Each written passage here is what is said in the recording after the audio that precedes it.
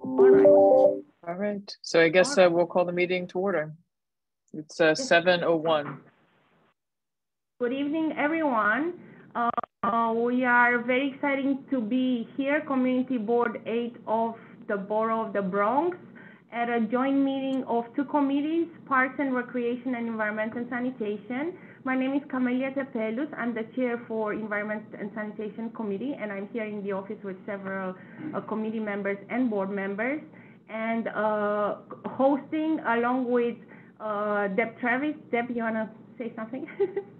Yeah, thank you. I'm Deb Travis. I'm the chair of the Parks Committee for Bronx Community Board 8. Camille, would you like me to go into the housekeeping of just how we'll run the meeting? Does that work? Sure, go ahead, yeah. So, as a community board committee, we loosely follow Robert's Rules of Order. We will be following the agenda that was previously distributed. If we open a topic to general discussion, we ask that if you would like to speak, that you raise your hand, and either I or Camelia will call on you. Our goal is to have a good, robust discussion and of all of the agenda items. But if time gets limited, and we have many people who would like to speak, you may only get to speak once. So just make sure to make it count. And say everything you need to say. Let's see, if you're not speaking, we ask that you keep yourself muted to prevent background noise from interrupting other people. If you're on Zoom, to raise your hand, you will select reactions at the bottom of the screen. If you're on the phone, it is *6 to mute and unmute, and *9 to raise and lower your hand. And then I think next we'll go into just a roll call of the Parks Committee. Bob Bender. Yep. David Gelman. Present. Rob, I see your hand is raised. I'll finish the roll call and I'll come right back to you. Rob Jaklowski. All right. I know Ramdat is not going to be attending this evening. Leona Tetton. Sorry, present. Hi, Leona. And Scott Kroppinger. Scott, are you there? Okay. All right. And then Rob, your hand is raised. Deb, Scott is not on the Parks after he became treasurer. Oh, that's right. Okay, thank you. Okay. That.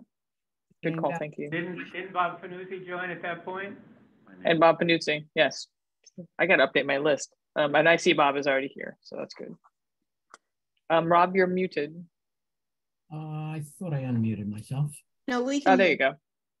Okay, my question is, I thought that this was a committee meeting, joint committee meeting, and not a public hearing. So therefore, the discussions would be among the committee members.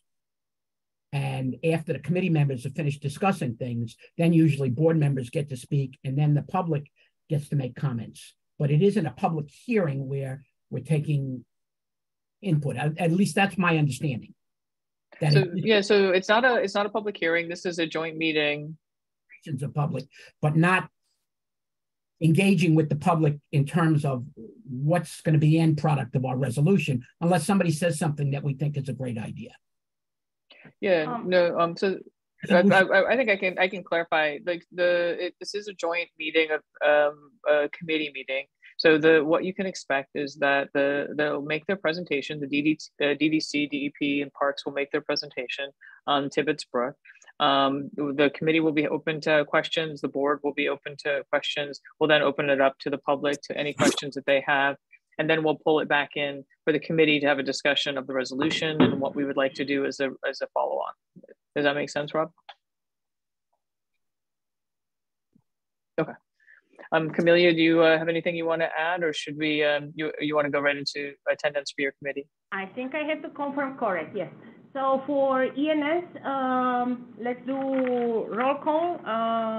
Camelia Tepelus here. Bob Panuzzi, our vice chair, is here for the record. Here. Oh, sorry, thank you. Deb Travis? Here. Rashida Hilliard? Present. Karen Argenti? Present. And Bob Spouter? Present.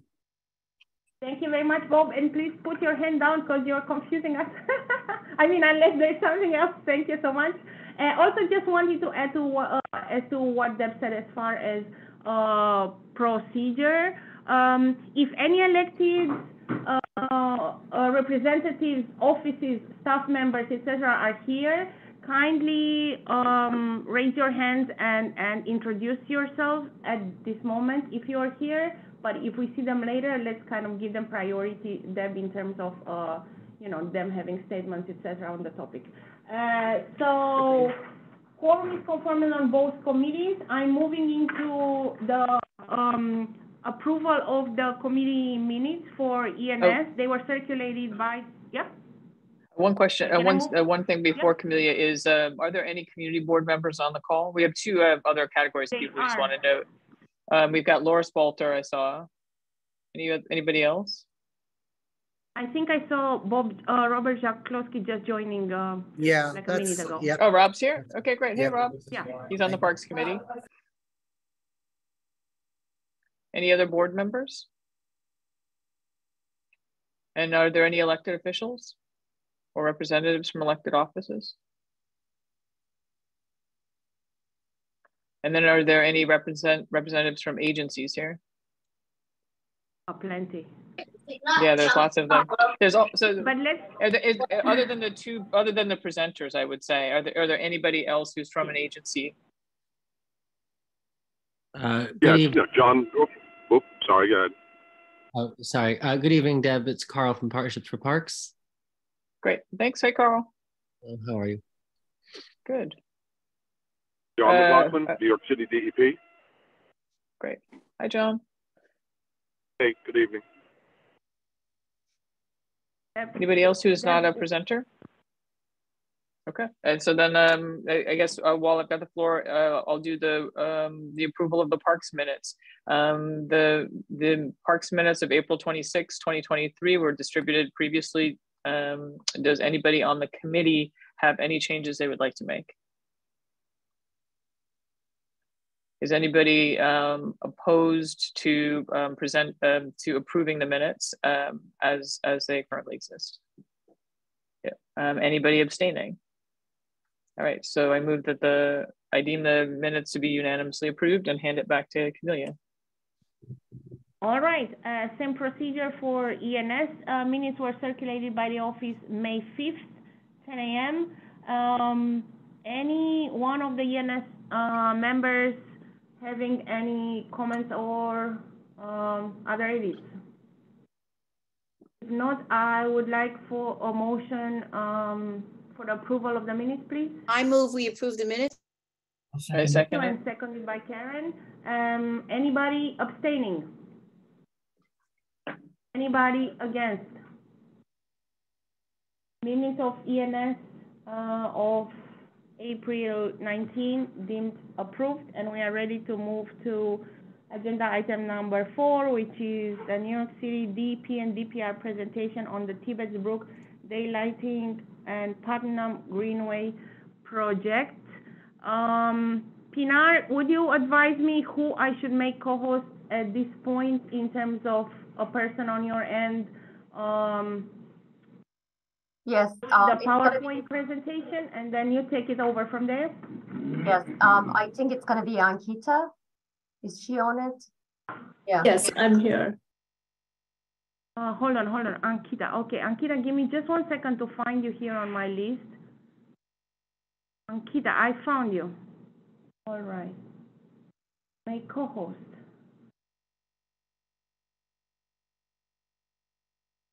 All right. All right, are you all We seeing see my your screen? Yep. Yep. All right. Yep, we see it. Great. Everybody can see it. Awesome. All right. Good evening, everyone. First of all, I would like to thank you all for hosting us today. It's going to be a lively meeting.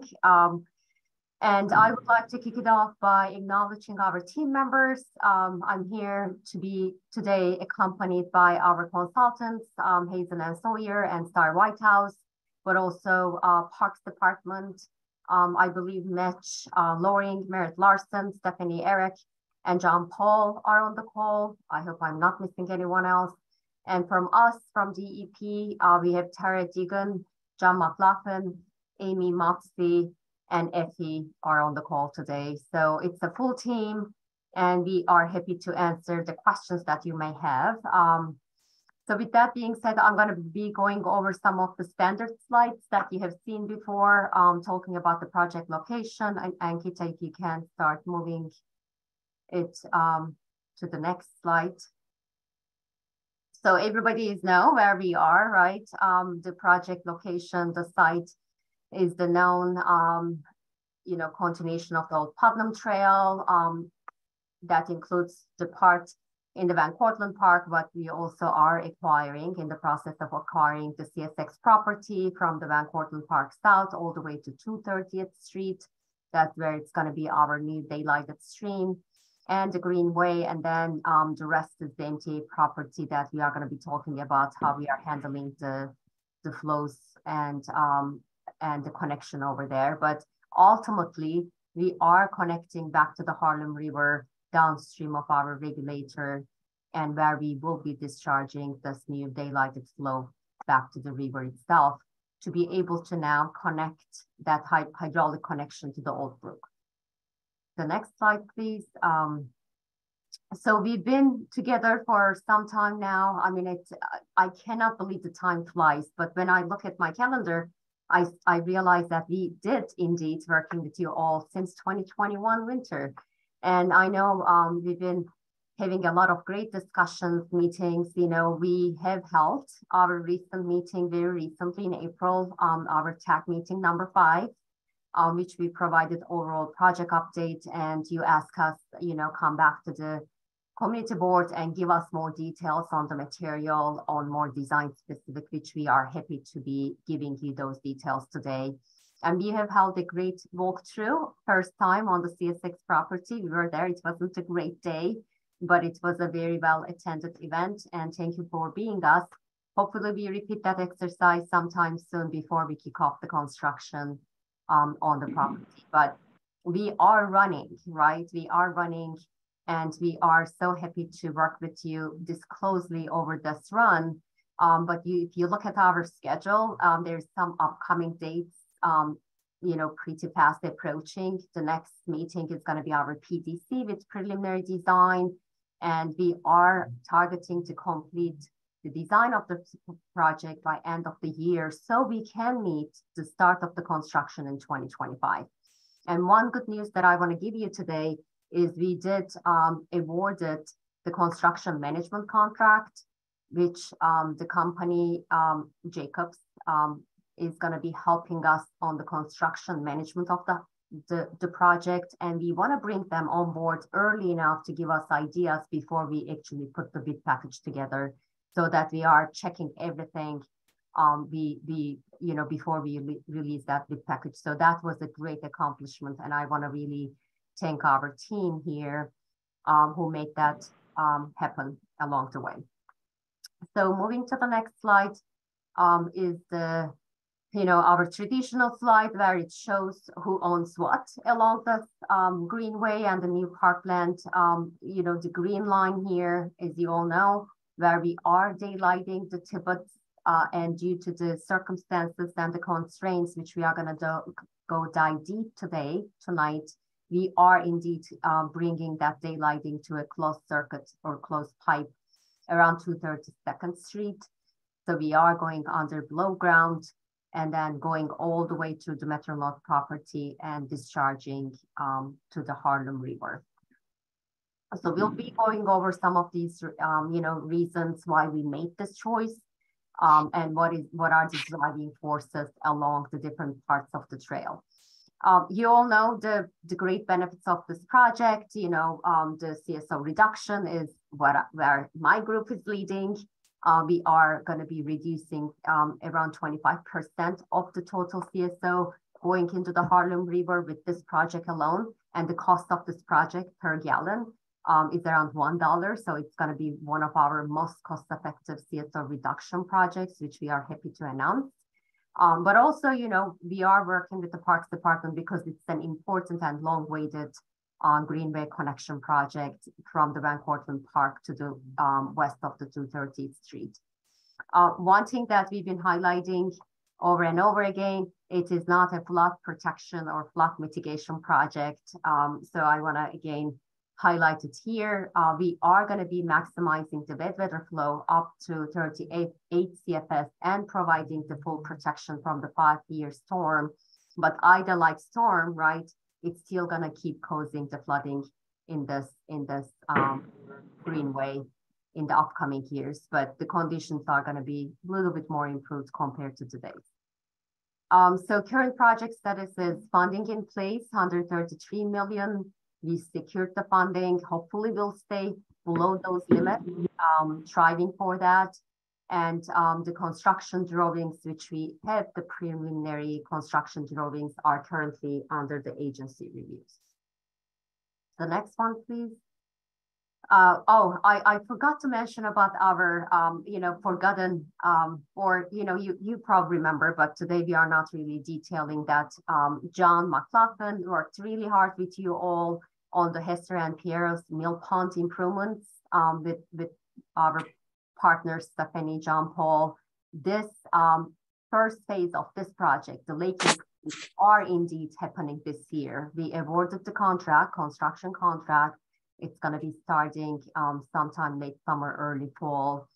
So we are actually exciting to start construction, by the end of this year to make these improvements. And the next one, I think I have a couple more slides. So this is, the goals that I already summarized for you, which you are familiar with, the CSO benefits, so on and so forth. So if we can skip this one, Ankita, and then the next one. So this is where we are in terms of the public access points, and we labeled these access points for you for an easy reference, but this is a great graphic that really summarizes where are the vehicular access points, which we got great input from NYPD, fire department, and that's incorporated here. And where are the pedestrian and bike access points? And there is this one future access point, as you all know. It's still contingent on the ongoing coordination with the private property owner along the 236th Street. So we are going to dive deep into those design evolution and what we have done. Again, I want to acknowledge you all. We took all your feedback, the last 5 TAG meetings, and made those modifications, which we hope to share with you today. But it's really, improved connectivity. We are looking at this maintenance and access issues very in a more informed path, with the slopes, entrances, the fencing, which we are going to be sharing. Most importantly, the project design have evolved greatly. And I think Ankita is going to give you the great news on that one. Stormwater design, we have done some shifts in terms of the intake structure north to allow for better management of the stormwater from the lowest lying properties. As you all know, there are several of those properties in the low lying areas that have been complaining about flooding. So to be accommodating that condition and not to make it worse, we had to shift the intake structure, which is more north along the 232nd Street. And we'll be going over that details today. And finally, the stream access had been a lot of feedback that we realized that, that is important for the community. So we have incorporated quite a lot of improvements and also access points for the community where those overlooked areas can exist. Last not the least, we are also going to talk about the art, where the art could, be better placed in this corridor. And I think Ankita is going to go over some of those key points in the upcoming slides. So I'm taking too much time. I'm rushing, and I want to really give the floor to Ankita so she can go over these details with you all. Thank you, Pinar. Hi, everyone. This is Ankita Gupta with Star White House Landscape Architects. As Pinar mentioned, we did look at the design in a lot of detail since the last time we met. And we developed the overall plan holistically, keeping in mind the natural, diverse character of Van Cortlandt Park, as well as the narrow width of the CSX corridor.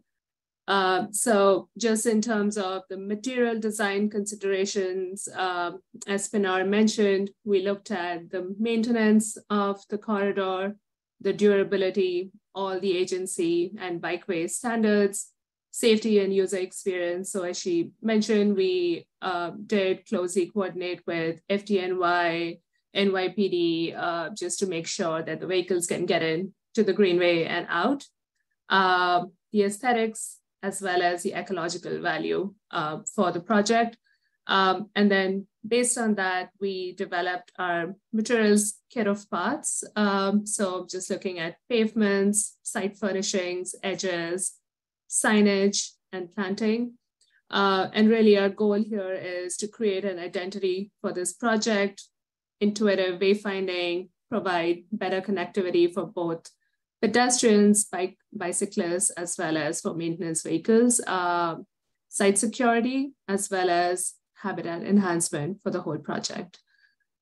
So looking at Van Cortlandt Park, the character of the design in this section of the project is intended to bridge the trail and the corridor experience with the park ecology, the existing wetlands, as well as the woodlands.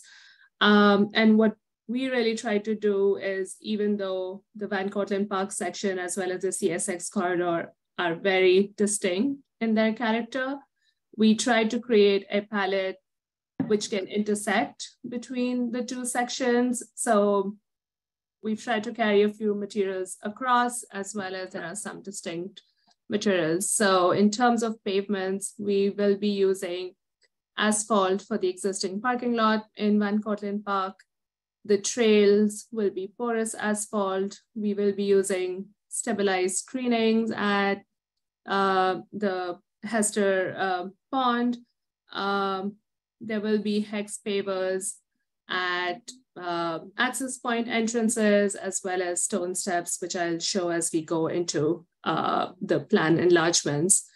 In terms of fences and gates, we will be using 4 feet high steel picket fence and gates.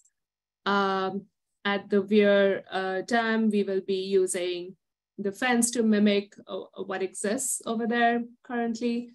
And then in terms of furnishings, the trash receptacle, World's Fair bench, and bike racks are to match what exists in the park currently. And then same for lighting, we will be using the Riverside Luminaire painted steel black, which is currently there in the park. So starting with the Hester and Piero's Mill Pond area, this is an important starting point in the project. This is where the water moves from the sewer to the newly created daylighted stream. We have created overlooks at this point to allow for people to get closer to the water. So we have seating as well as platforms to allow for these viewing decks. This path will be repaved with compacted crushed stone, keeping in mind the naturalistic nature of the park as well as the historic structure of the dam. I'm going to hand it over quickly to Dalia to talk a little bit about the stream channel design. Thank you, Ankita, and thanks all for having us. In the stream channel design within the Van Cortlandt Park, we are creating a pool and riffle structure type of stream where we are taking advantage of some of the space that's available adjacent to the existing Tibbetts wetland, and will be below, adjacent to the parking lot area, and meandering the stream. It's going to mimic a type C stream for those who are familiar with stream morphology, but it's really going to be a shallow, slow moving stream, low gradient, because there is not a lot of slope within this area, and allowing us to do a lot of nice plantings along the edge and create a more naturalistic stream corridor. Ankita, I think you can go on. Yep. So here we are looking at Van Cortlandt Park north, we can look at here, we can see the proposed daylighted channel in relation to the Putnam. I'm sorry. Can...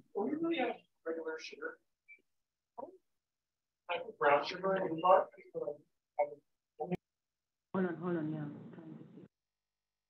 If somebody is unmuted, kindly mute yourself. Oh, that's okay. It's okay now. Proceed, please proceed, Dalia or Ankita. Yes, thank you. So the Putnam Trail here is in relationship to the newly daylighted stream. We will be using porous asphalt at the new proposed trail. And the parking lot here that you see, which is existing, will be repaved.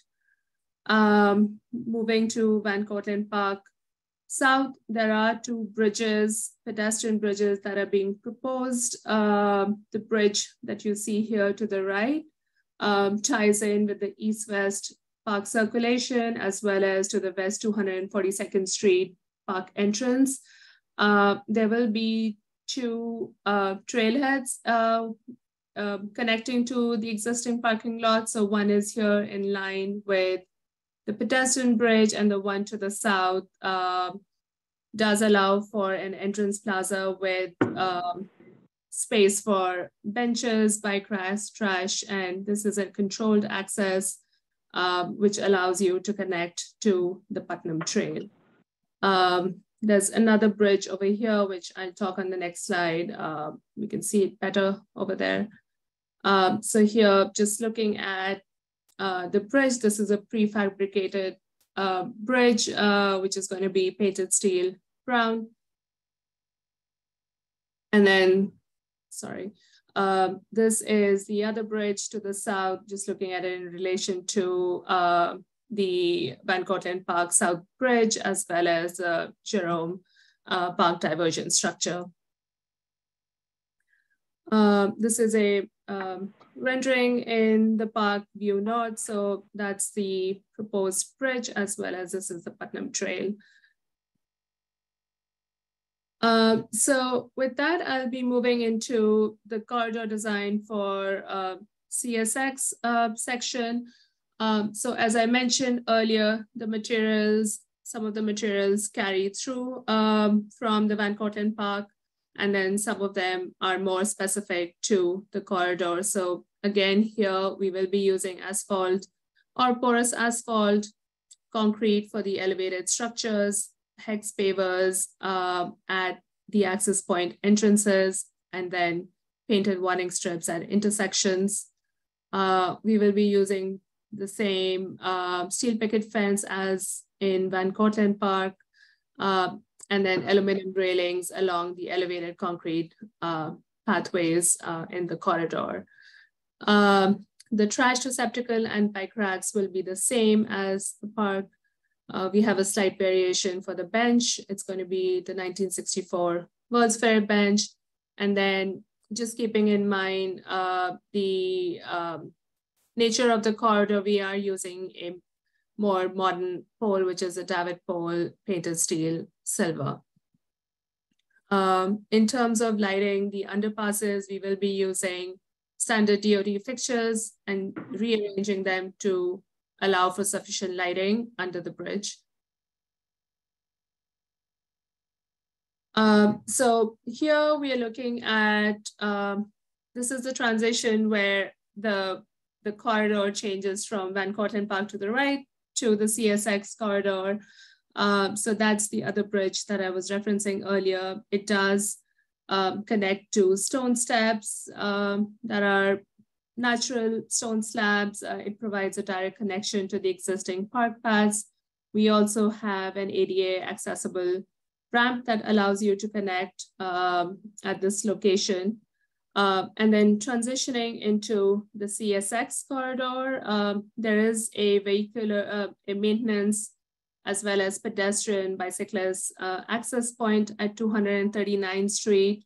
The upper level, the deep yellow that you see is an entrance plaza with benches, trash receptacles, by cracks.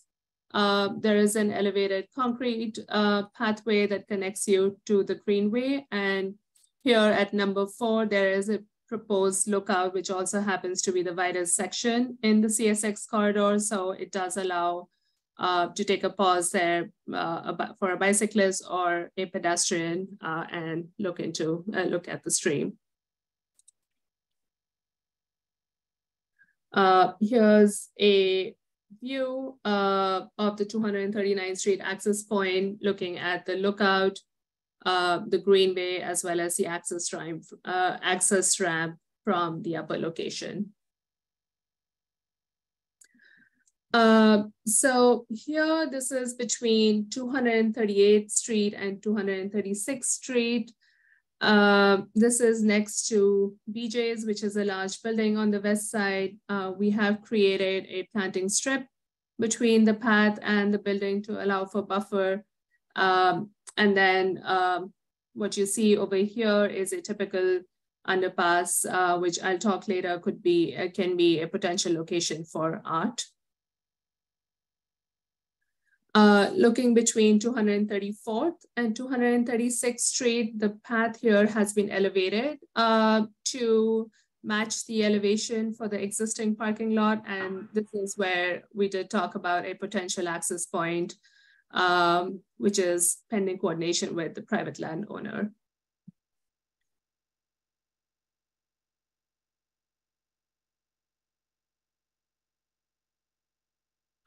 Here's a view looking south. Here's a view looking south with the Major Deegan to the left-hand side and the parking lot to the right. Another view at 236th Street looking north. The private parking lot is to the left and Major Deegan to the right.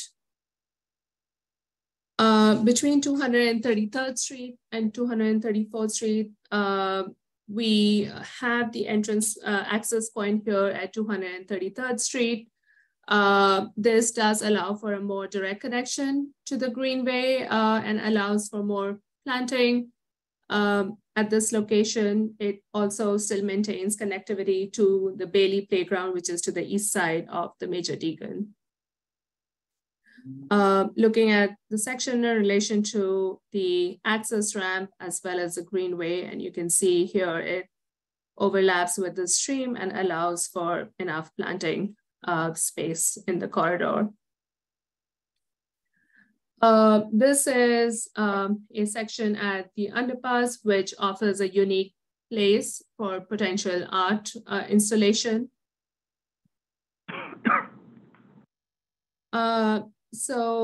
Looking at the plan between 231st Street and 233rd Street, as Pinar mentioned earlier, now we have our intake structure between this section. Daria, would you like to talk a little bit about the intake structure location? Sure. As Ankita noted, and Pinar, we had shifted the intake structure to this location to be able to design around some of the lowest lying area in the corridor. The area you see in dark green is very low lying, and there is private property, particularly the property closest to West 231st Street, where they have a low lying area on the private property as well. And the building adjacent to that, closer to the intake structure, has low windows. So with those constraints, what we have done is put the stream corridor into a pipe upstream of that low-lying area, and that gives us more space to be able to grade a low-lying area within the corridor adjacent to those properties, and an area that's lower than those properties, so that we can contain any rainfall that falls within that area, within that wetland area that we are creating. So we're intentionally creating a bioretention area with additional storage underneath to be able to fully contain the rainfall that falls within that low-lying area. And reduce any risk associated with the stream overtopping its banks. Nikita? Mm-hmm. Going to the next one, which is the last section in the corridor. So at 230th Street, this is at this location, the start or the end of the public greenway. There is a 4 feet high steel picket fence with gate here to allow for bicyclists as well as pedestrians to access the greenway.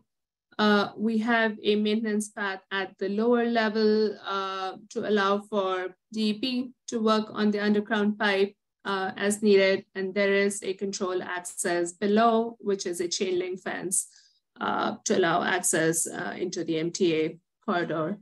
The other access point here is Vervieren Place. Again, both pedestrians, bicyclists, as well as for maintenance vehicles. We have our plaza over here with benches, trash receptacles, bike racks, etc. There is a tall building over here, so we did pull the path away slightly to allow for a planting buffer, as well as the planting can also help discourage graffiti on the facade of the building. Here we're looking at a typical access point entrance. As I mentioned before, we have a kit of parts for these areas. This is at Vervieren. We have a pedestrian gate. Number 2 indicates a vehicular gate for maintenance vehicles. We have special pavement, hex pavers, and then a bench with bike racks and a trash receptacle before you connect to the greenway. This is a rendering from 230th Street looking north. And then in terms of art, we did evaluate for spaces across the project for art, and the spaces under bridges are a great opportunity for art, and they can become focal points to showcase local artists' work. So just looking at a typical space under the bridge, the greenway will go adjacent to the potential area. There will be cast in place concrete pavement with special scoring patterns. And then this is the potential mural location along the wall. The project is going to have interpretive signage, standard greenway signage, as well as painted stripings and across the project. In terms of ecology, we did choose planting that embraces both the microenvironment of Van Cortlandt Park as well as the CSX corridor. Here we're looking at the planting design that embraces microclimates environments for both VCP and CSX. So we have freshwater wetlands within Van Cortlandt Park, as well as forested wetlands. And then in the CSX corridors, we're looking at urban upland forests, as well as stormwater tolerant plants. That is a typical section across Van Cortlandt Park where we can see the stream, as well as the different zones, how they pan out across on either side of the stream. So zone 1 is plants that are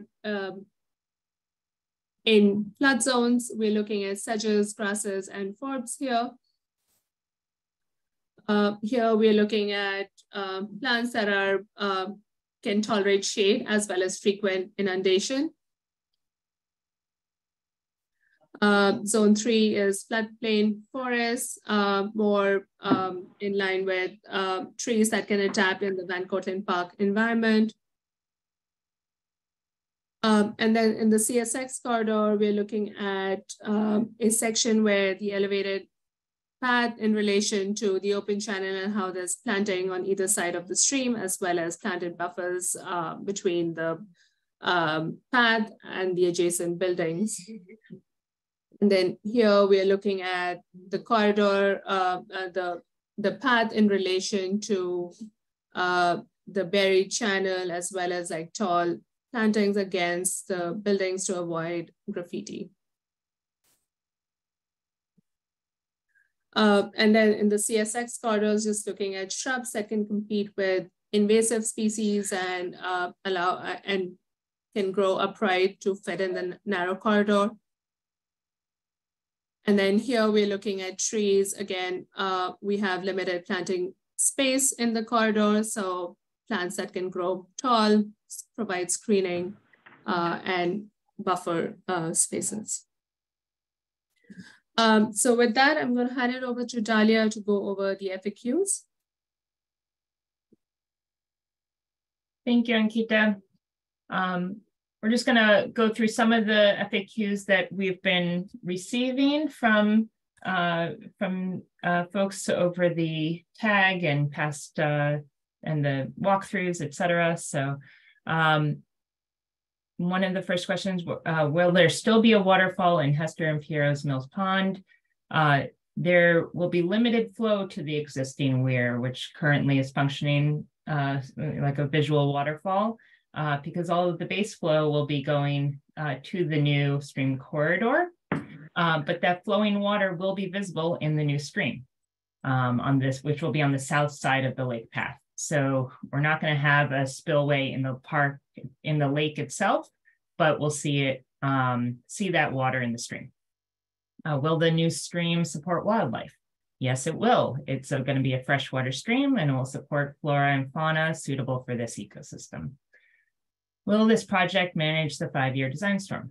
Yes, the project will is designed to convey the 5-year design storm, and the existing outfall has sufficient capacity to convey this flow. So when we talk about the existing outfall, we're talking about the outfall at the Harlem River, which has sufficient flow for this stream flow, as well as any combined sewer overflow during a 5-year event.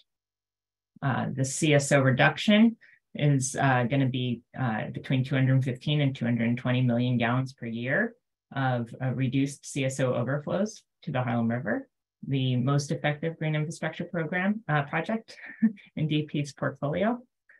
And will this project eliminate overtopping at Hester and Piero's Mills Pond?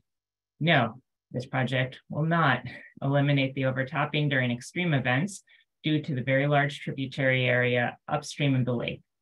We are limited in the amount of flow that we can convey in this corridor because it is narrow and the downstream site constraints. And under the current conditions, the lake does not can contain more than the 10-year 24-hour storm, but starts overtopping. It seems like with larger events, and our project is going to maintain the same level of service. Go to the next slide. Will a sound barrier be installed along the Major Deegan? We have been considering multiple factors to optimize the project goals and strike a balance between hydrology, ecology, and user experience along this corridor. We have been in discussions with New York State DOT, but at this juncture, it was determined a sound barrier is not required for this project.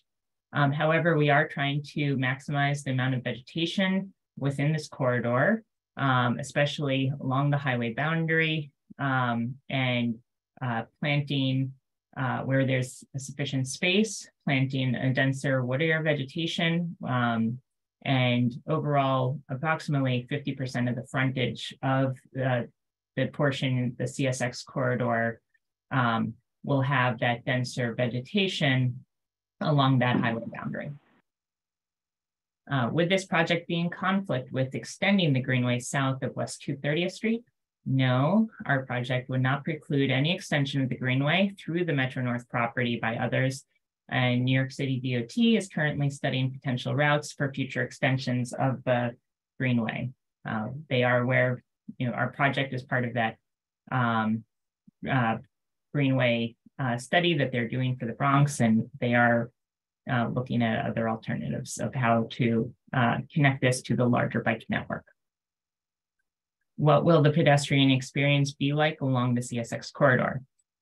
Due to the limited width available in the CSX corridor, the Greenway will be primarily for active movement, and the few places to pull to the side and rest or observe the stream will be primarily at the Verveulen Place entrance, at 239th Street entrance, and then at the top of the intake structure.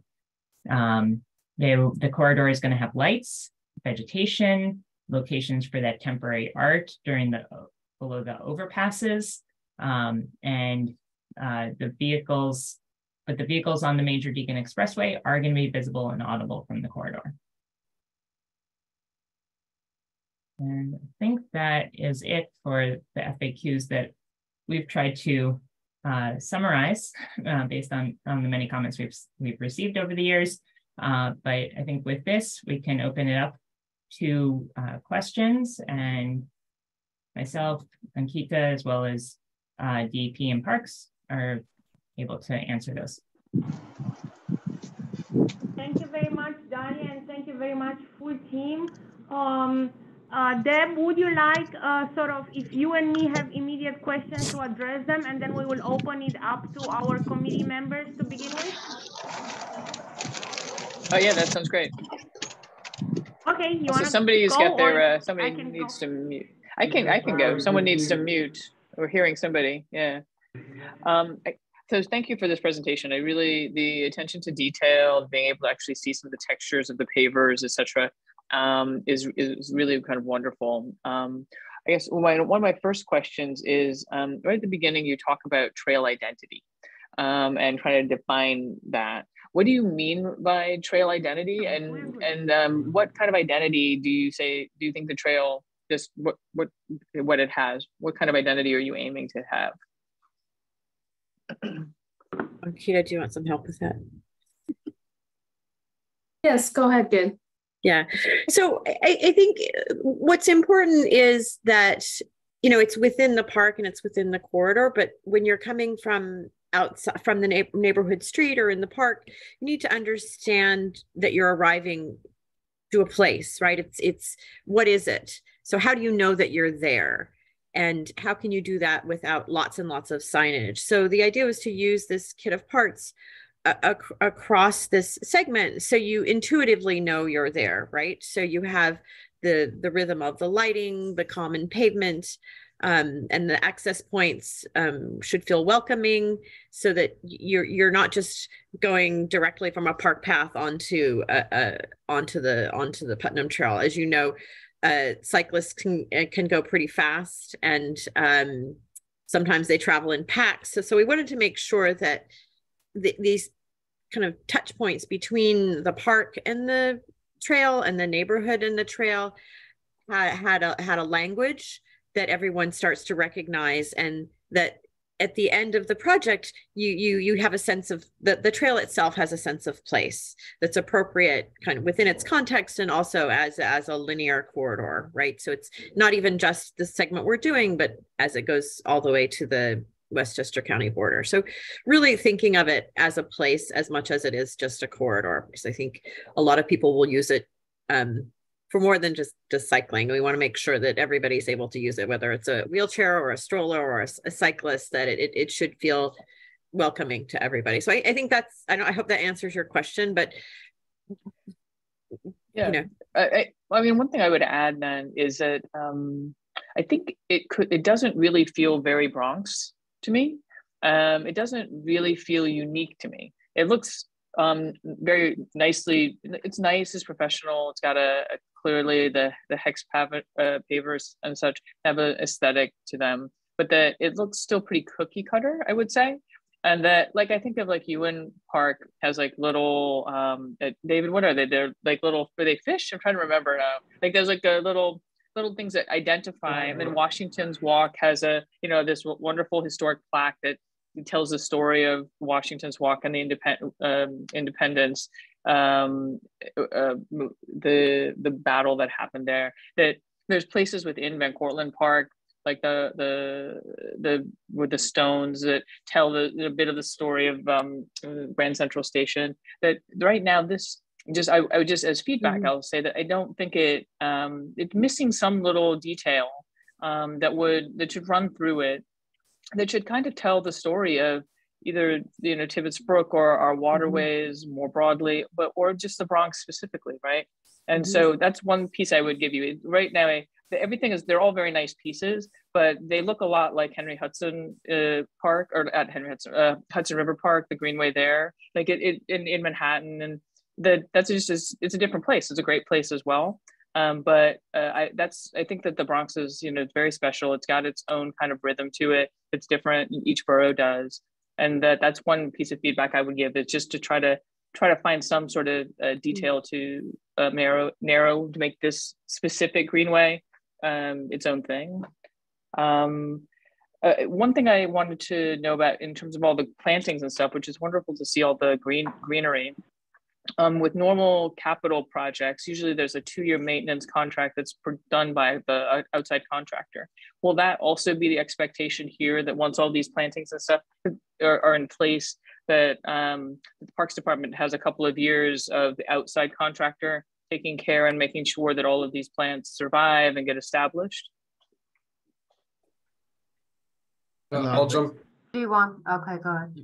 Well, I'll just jump in, Deb. Hey, it's Mitchell Loring from Parks. I think that that detail is something that we will still need to be working out with DEP, because this isn't a standard Parks capital project where we are, doing a procurement for our own contractor to build this. It is a DEP procurement and contractor process. So I know, as Pinar mentioned earlier, the CM has just been selected and will be onboarded soon. So I think that's a conversation that we can have. Pinar, anything to add? Yeah, I mean, Mitch, the green infrastructure contracts that we've been bidding either through us or through DDC has an 18-month guarantee period that covers the plant establishment periods, which we call it now, because in the past we learned it from Parks Department that you can't just plant, go away, and then come back and they are still there, right? You have to really water them and make sure that they are taken care of in the early periods. So we arranged our contracts to follow this establishment period language that is going to indeed allow us and monitor the contractor to make sure the plantings are there and thriving. And when we transition it from a contractor to an owner, the plants are, still in good place and good health. So I think we will, Mitch, you're right, we haven't had that discussion, but I'm hoping, some of that contract language, we can adapt it here that really fits what you may be thinking. Okay, and then am I right to get that I think this is what you've said previously, but I want to make sure that I understand it clearly, that this Greenway won't be interjurisdictional, where parts of it will be DEPs and parts of it will be parks, but the whole thing, including the maintenance of the daylighted brook, will also be parks land, correct?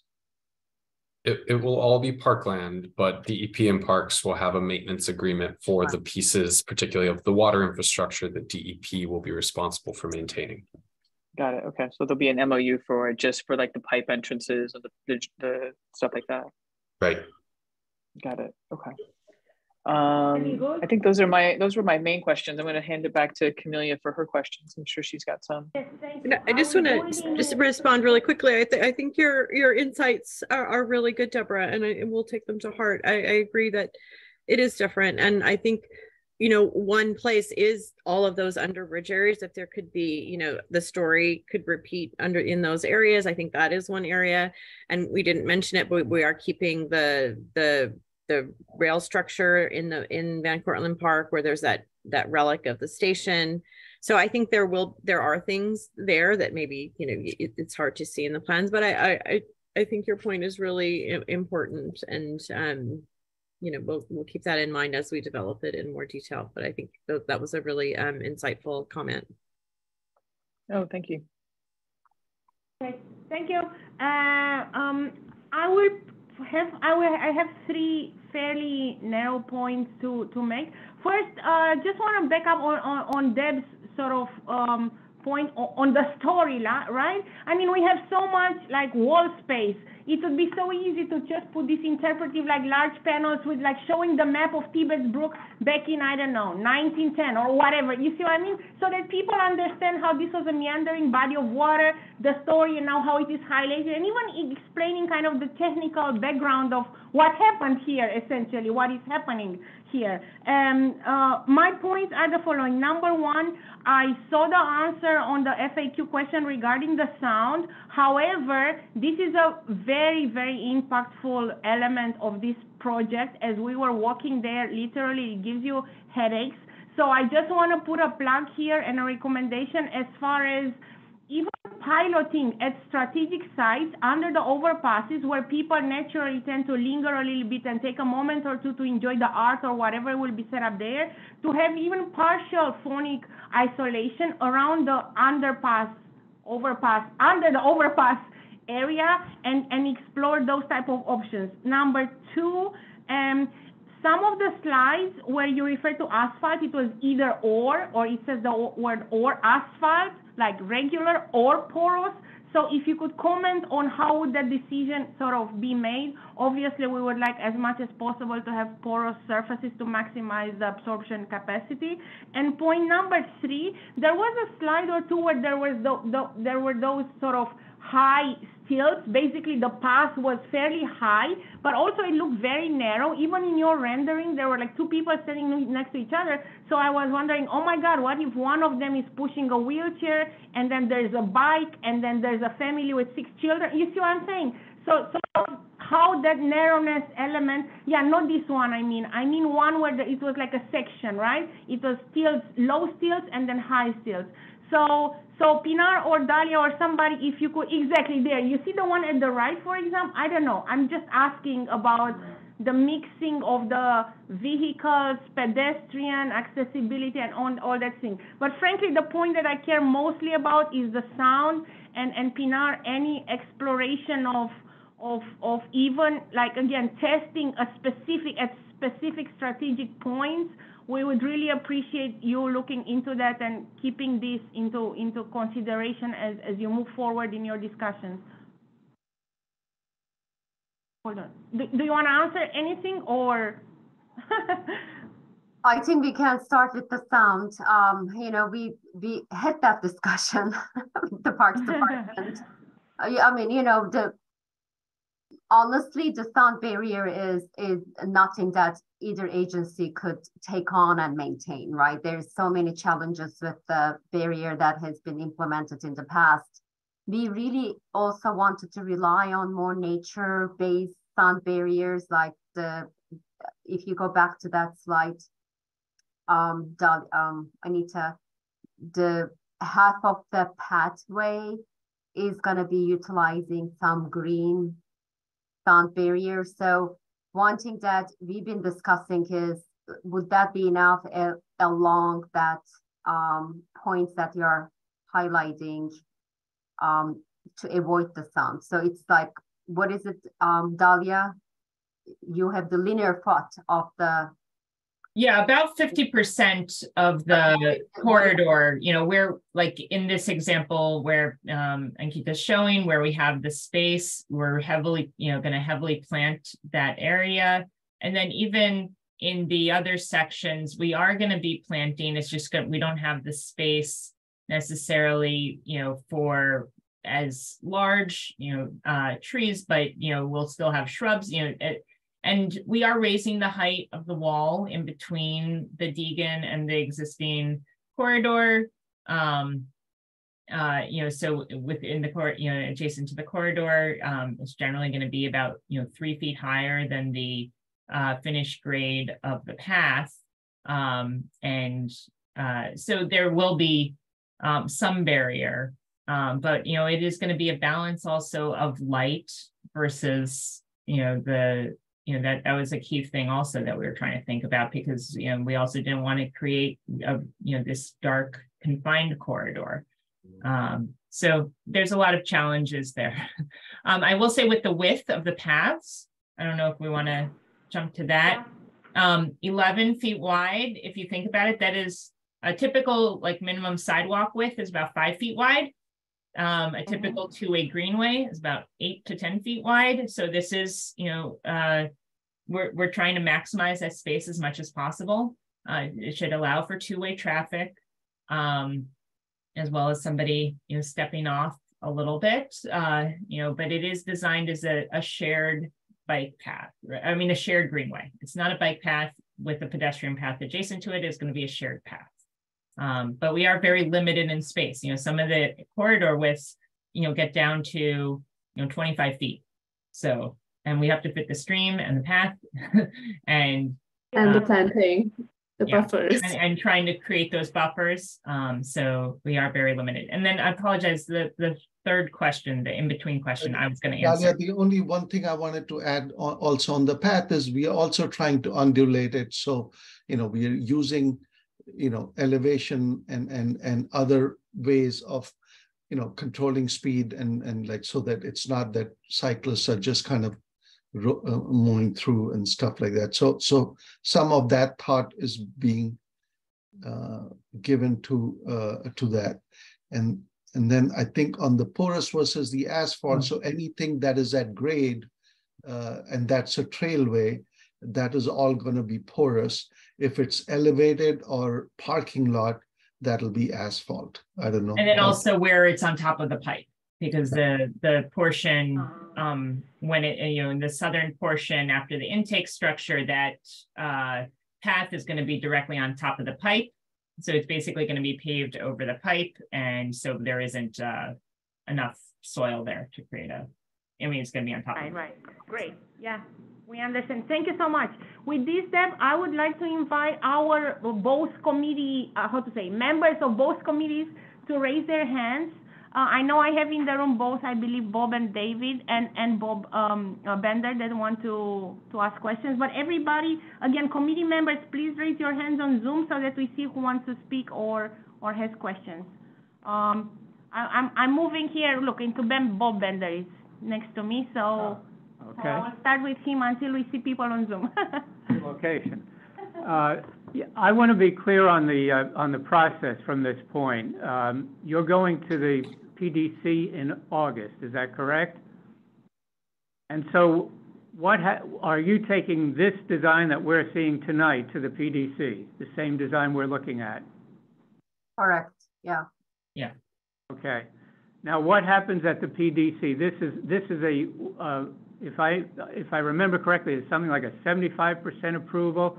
I'm not entirely clear on what that means and what follows.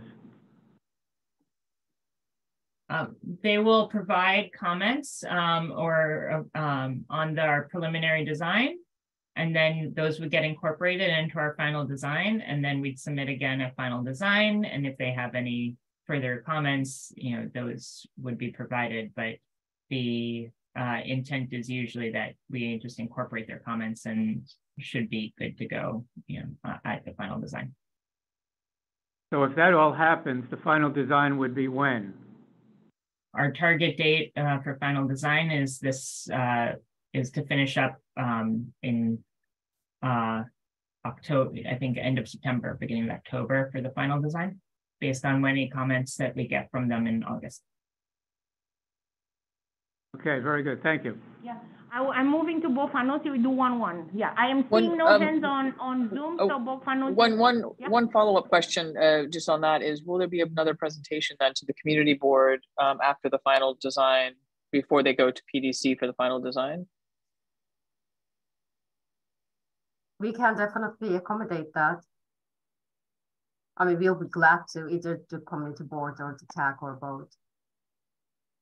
Yeah, I mean, I think that it would be, if this is the 75% mark, right? And we're giving you some feedback, and then certainly they'll give you some feedback. And then it would be great to have one last look to see what the plan is. So that way everybody is on the same page, because there'll be this lull for a year while the construction happens and things get into place. And it'll be great to know what exactly to expect. Sure. Yeah, we can do that in the fall. And just to note, we're anticipating just to note, we're anticipating a gap of about a year for procurement process. So, there'll be design will complete. Our plan is design, we get comments and we incorporate the, final comments into the bid package by the end of January 2024. And then, but, we're not anticipating construction starting for another, year plus after that because of the length of the procurement process. But Dalia, just to be precise, I think our schedule. Sorry. I said just to clarify that for Deborah is, we're going to go to the PDC in August. We're going to get their comments. We're going to complete our design process, final design. And once that's completed, then we will go back to CD8 and then go back to PDC for final approval before we provide the bid-ready drawings by the end of January.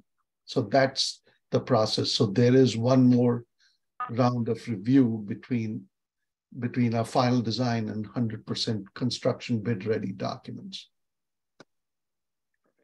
Thank you. Okay, Robert Fanuzzi, please. Cool. I really want to throw you all a bouquet because, and I'm going to make it with native plants actually, because I really feel this does represent a next generation of greenway design. I don't see another one like this in New York City, and specifically what I feel you've done is really emphasize. First of all, you've created a whole new urban ecology in which not just buffers, but native plants take the role here, are strong design features that PDC will recognize as a step forward for every reason, for resilience, for sound ending, for heat island. You have really made the native plants more than just decoration. This is an ecological greenway, and we really appreciate the attention to not just environmental productivity, but to the vestigial landscape that you're recovering. I've never seen a more thoughtful recovery of that lost urban landscape, which was a forest, and you're bringing it back in a great way. So I thank you. I think this is something that the city should recognize as new to more of. This is an environmental greenway. I want to say with the, we talked about the 2-year procurement, but do you anticipate this? Does this become then a natural resource and all that that means in terms of maintenance and protections and all that? It's not just decorative. I mean, there's a lot of beautiful things going on here. So that's something down the road, just tag that because you really are creating natural resources there. So about thinking about it in terms of management and protection down the road, I just wanted to name that. And also what Deb said about telling a story through the street furniture and the signage. I think the nature tells the story so beautifully in the way I said. And I think a guideline is let the street furniture match the incredible productivity of the natural landscape you're creating there just as a byword for going forward. I just think that there was a little bit of a mismatch in that the street furniture was slick and modern, and there's something beautiful happening in the, I mean, it looked a little actually Highline-like to me compared to the Bronx landscape that you were bringing back. So that's just fantastic. 2 requests. One of them was I wasn't particular. So thank you. I wasn't absolutely clear what was happening for vehicular access at 239th. What vehicles did that mean? Was that maintenance and like garbage access? And then the off-ramp at 230th, because as you know, we're desperately interested in continuing the greenway, both streetwise and MTA-wise. So we wanted to know the exit ramp at 230th and how that we are building so that it can be continued with a number of different contingencies. But I have to say that I'm stunned. This is a beautiful, I think, paradigm shifting design for the city of New York. I can take the 239th Street access one, and then maybe Pinar, if you want to speak to the other question. For the 239th Street, the idea was really that for larger maintenance vehicles, particularly to access the Jerome Park Reservoir blow-off structure that I know we've talked about in the past, and we didn't go into a lot of detail here. That the vehicles could enter at 239th Street, go straight up, and then cross the bridge, and then kind of back up just that little piece instead of having to come from the parking lot of the Van Cortlandt Park parking lot. That just makes that easier and minimizes the amount of paved area that we need to provide in order to have a vehicle turn around, which becomes difficult, and avoids having the vehicle having to back up too far a distance. So it's really mainly for that purpose. The parks department, as well as any larger parks maintenance vehicles, but the thought process is that generally the parks vehicles are going to be more of the gator, smaller vehicles that can go on the greenway without any trouble. But it allows for that flow through all the way to the back, and then from that Jerome Park Reservoir, then they can pull forward into the parking lot. And then it also allows for like police vehicles or anyone to also do that, but mainly it's for the DP maintenance vehicles. All right, I think will it be ballards or something? How will it be a gate? Yeah. So there's going to be gates, and we're still coordinating with parks exactly on the details of that, but the thought is gates with a bollard as well in the middle, so that if both gates are open, it still will prevent a vehicle from going through. Then at 2:30. Yeah, and that way, whether one door is open versus two, it wouldn't, necessitate, somebody to have to go around to open both doors, or manually close one door. Yeah, the 230th Street, we are down there. It's the MTA that you all know, and we are currently working with the Metro North to get the easement agreement, which we hope that they will indeed gonna allow us at least to build the closed circuit, the pipe that goes along the railroad, and then we connect back to our toll downstream of that regulator. So the discussion with Metro North that you all know has been going on for some time now. We still haven't obtained the draft easement agreement, but they promised us it's coming soon enough.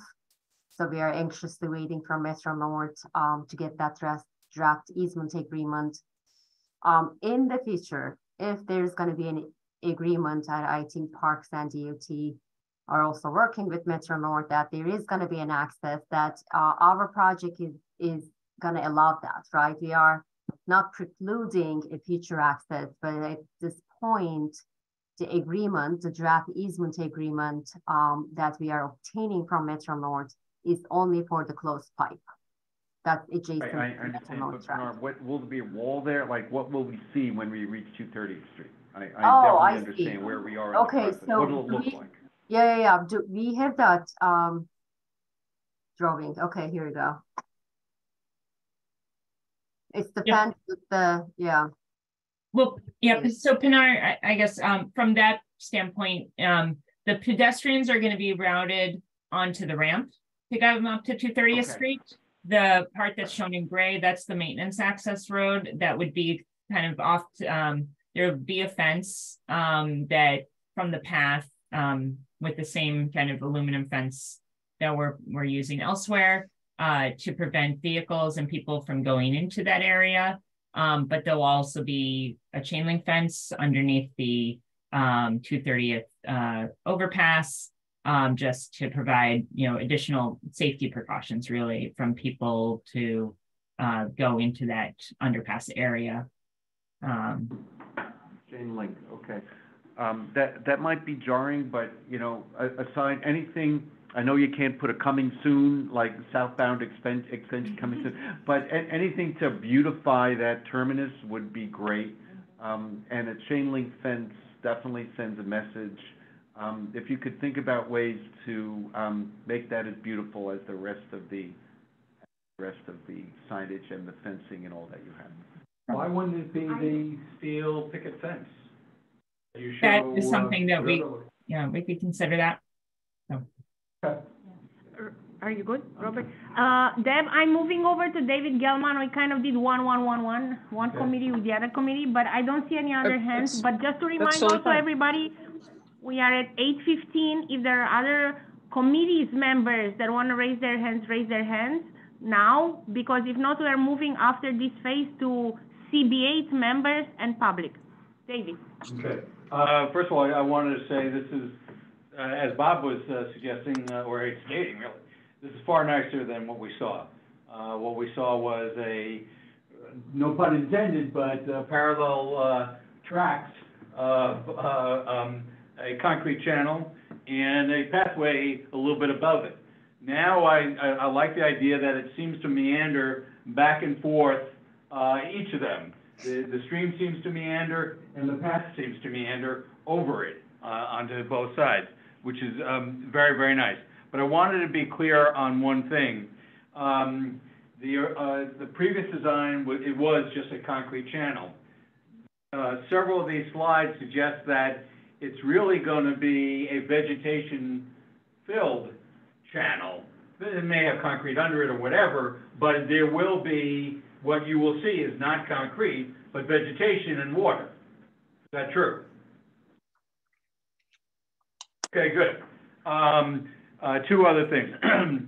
There's nothing there now, but it's been raised in the past, and I hope that you will, make it part of probably the final design. But definitely, our experience on the Putnam Trail makes us very, very concerned that the Putnam Greenway, Putnam South, will become a motorbike haven.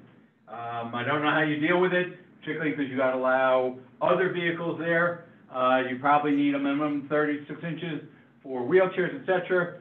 So I don't know how you deal with it, but that is a big concern that should definitely be incorporated in the final design. I have a sort of a technical question. If we were to get access below 230th Street, I know that's not necessarily in the future, but I think we all want it. I believe we all want it. Would it actually, from a hydraulic engineering perspective, be good or even better than shoving it all into a pipe to go underneath the tracks and into the Harlem? Would it actually serve your needs to do that? Because we want that. We said that from the start. We've said that for decades. I think I'm gonna let Sandeep answer that, but we looked at, we have to close the pipe, right, along 232nd, not because of Metro North, but because of the constraint and the adjacent properties that are there, and they are not going to be moving anywhere, or we cannot condemn them. You could put a wall on their side as well. So. Yeah, I mean, we looked into that, but it's not a possible option engineering-wise. So we have to close the pipe, and then opening the pipe at 230th on the Metro North, it's going to be challenging from the H&H perspective. But Sandeep, you have done that modeling and the calculations, so feel free to chime in why the engineering is not going to work it up. Yeah. No, I think you covered it well, and I guess the only that once it goes into a pipe and we still need to use the existing outfall into Harlem River to use the water. So at some point, we have to bring it back in a pipe, and then asking the stream to go in a pipe, come out of a pipe, go back in a pipe. I mean, that's going through a lot of machination. So but a greenway could still exist. I mean, whatever design that we are doing, even if the hydraulic component isn't there, the greenway could be as part of that. And even if this is a pipe, you could still have like an upland natural ecology if it's not wetland in the lower sections. Yes, I understand. Notwithstanding the issue at 232nd Street and the garage properties immediately to the west, assuming that you could flow directly to the Harlem and maybe the last 30 or 40 yards, you got to go, pipe to get underneath the railroad tracks of the actual Metro North Hudson line. Assuming that you had the free flow, would that work hydraulically? So, David, I'm going to hop in here just as the chair, just because it's getting late. I think your question is actually kind of very theoretical and not relative to this specific project. Jeff, I asked it for a reason. I've had conversations with them. I just want a straightforward answer to this question. Thank you.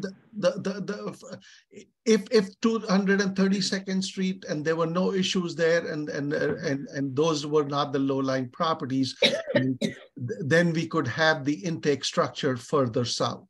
Yes, I mean, that's what the original design was. It was only when we saw the conditions on Naples Terrace that we could not accommodate, coexist an open channel and those low-lying properties there. So if that situation suddenly got removed, or there was nothing there, then the intake structure could be moved further south. And you're right. I mean, so hydraulic, hydraulically the grade is there, but this condition does not precludes us from doing it. That's all. And very good. That's the professional engineering answer I was looking for. Thank you. Thank you so much. And thank you, David. I think we are all there with you in the spirit of the big long-term aims here. So, but also we have to deal with this piece at this time, and we really appreciate the question and the answers and the explanations, because it gives us hope. It gives us a way to move forward, knowing that actually there are technical possibilities and we can advocate in the future. Seeing no other hands up from committee members, and reminding everyone the committees must pass a resolution which we have prepared, I'm inviting any other CB8 members that want to ask questions, or members of the public that want to ask questions, to raise their hands at this point. But be so kind and be to the point, both in questions and in answers. And I see one hand that went up. Carlos, please proceed. Oh, sorry. Well, no, give me 1 second. I have Carlos and Jody. I will go with Jody because she's sort of an affiliated member, and Carlos, I'll go to you after. Thank you so much. Board member. Oh, Carlos was a board member. Okay, great. Jody, please proceed. Carlos, please. I'm counting on your understanding here. Thank you. I will be very short. I believe that there is a new ULURP coming through for a development of some of the properties that are currently not built all the way to their lot lines. If that happens and those properties expand their footprints, I think the parking lot is one of the properties.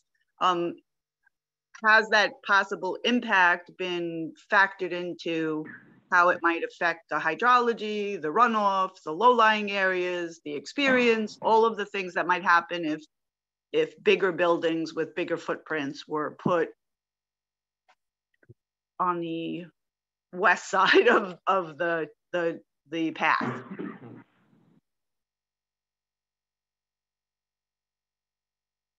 Who would like to take that question? I only ask hard questions, I'm sorry.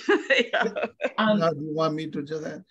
I think the design incorporates everything within city-owned property and city-owned corridors. So all the elements that we are designing that include the hydraulic requirements, the landscaping, as well as the greenway and pathway conveyance things. They will all be contained within our property. I mean, if the buildings build up to their lot line, the only drawback would be the space would feel a little bit more confined, but that's not something we can control.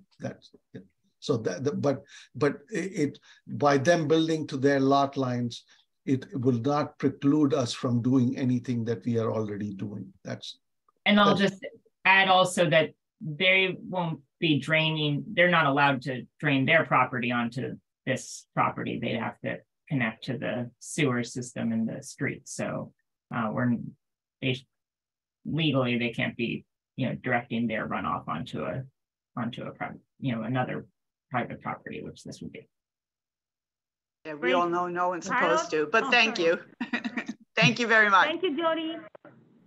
Carlos, would you unmute yourself and ask? Hi. So in light of David's question about the daylighting having vegetation, I was wondering if there's any consideration of the water chestnut. It's a really invasive species that's already colonized the Van Cortlandt Lake and goes well up Tibbetts Brook into Yonkers. And of course, you're doing such a beautiful job designing this. It'd be disappointing if it became immediately colonized by like this dense monoculture.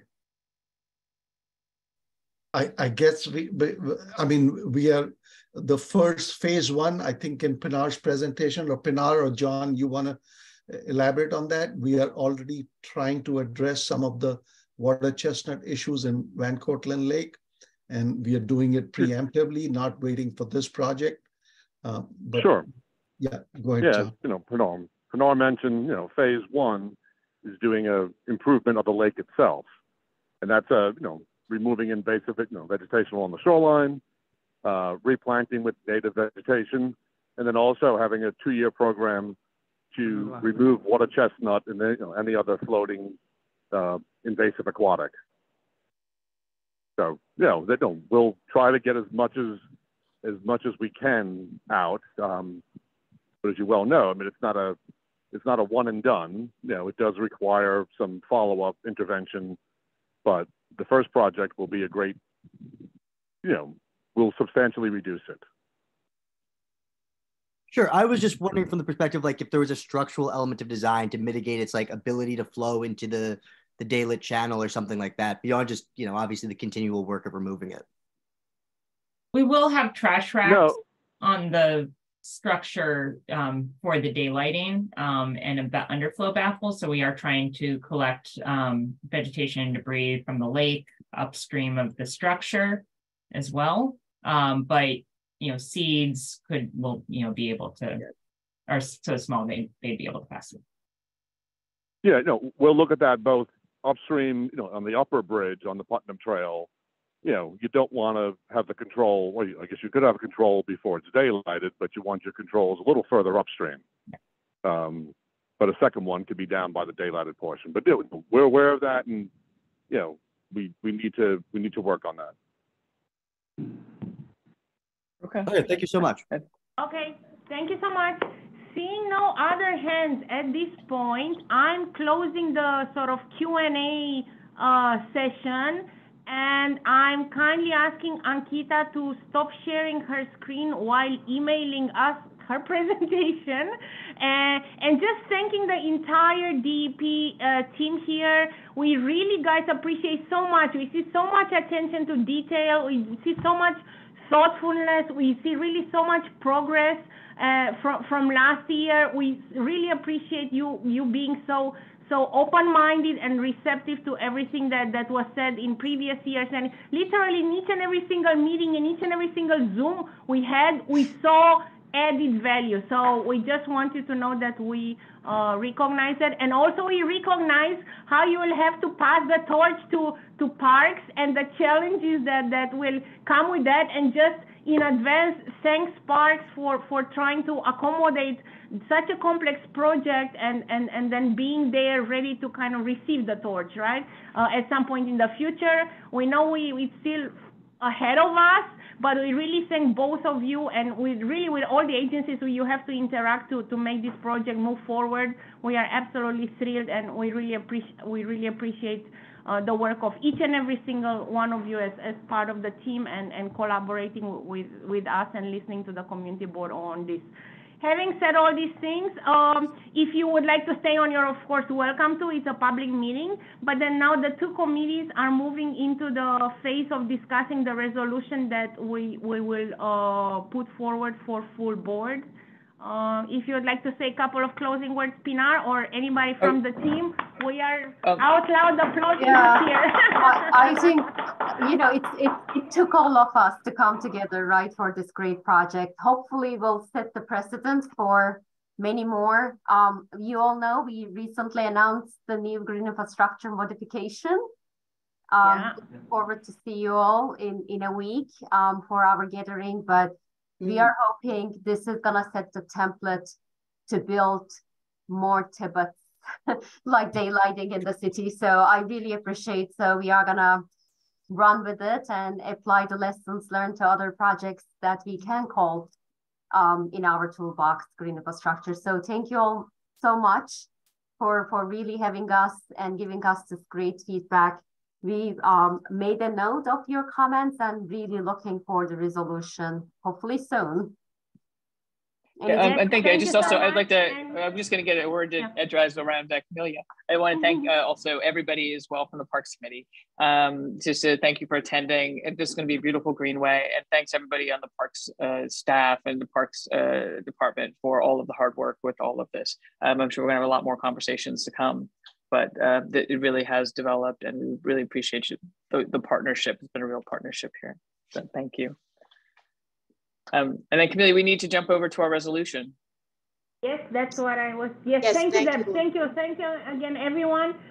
This next section of the agenda is where open strictly to the two committees, and I will go into sharing my screen and okay.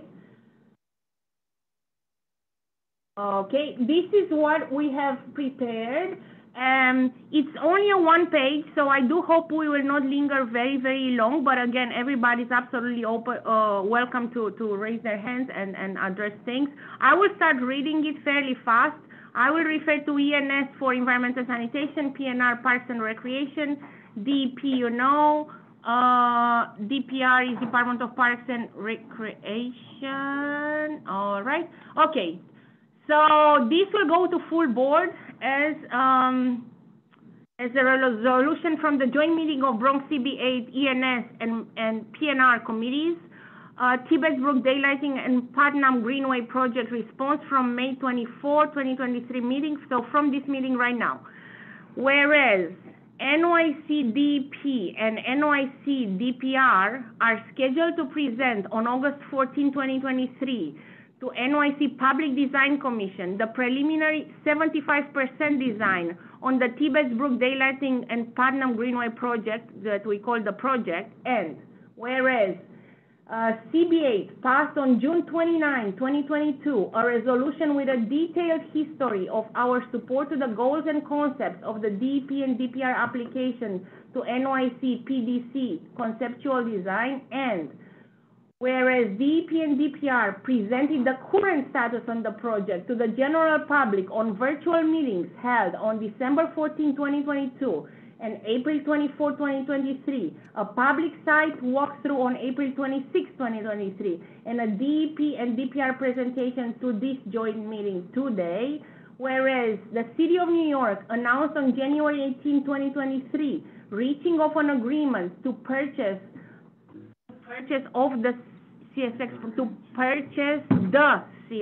property. All right. Therefore, be it resolved that Bronx CB8, ENS, and PNR committees strongly support the DEP and DPR preliminary design submission on the project, anticipated to be presented to NYC PDC on August 13, 2023. Be it further resolved that Bronx CB8, ENS, and PNR committees review the DEP and DPR 2023 presentations against our priorities stated in the June 29, 2022 joint resolution passed by CB8 full board, finding that our stated concerns have been sufficiently addressed.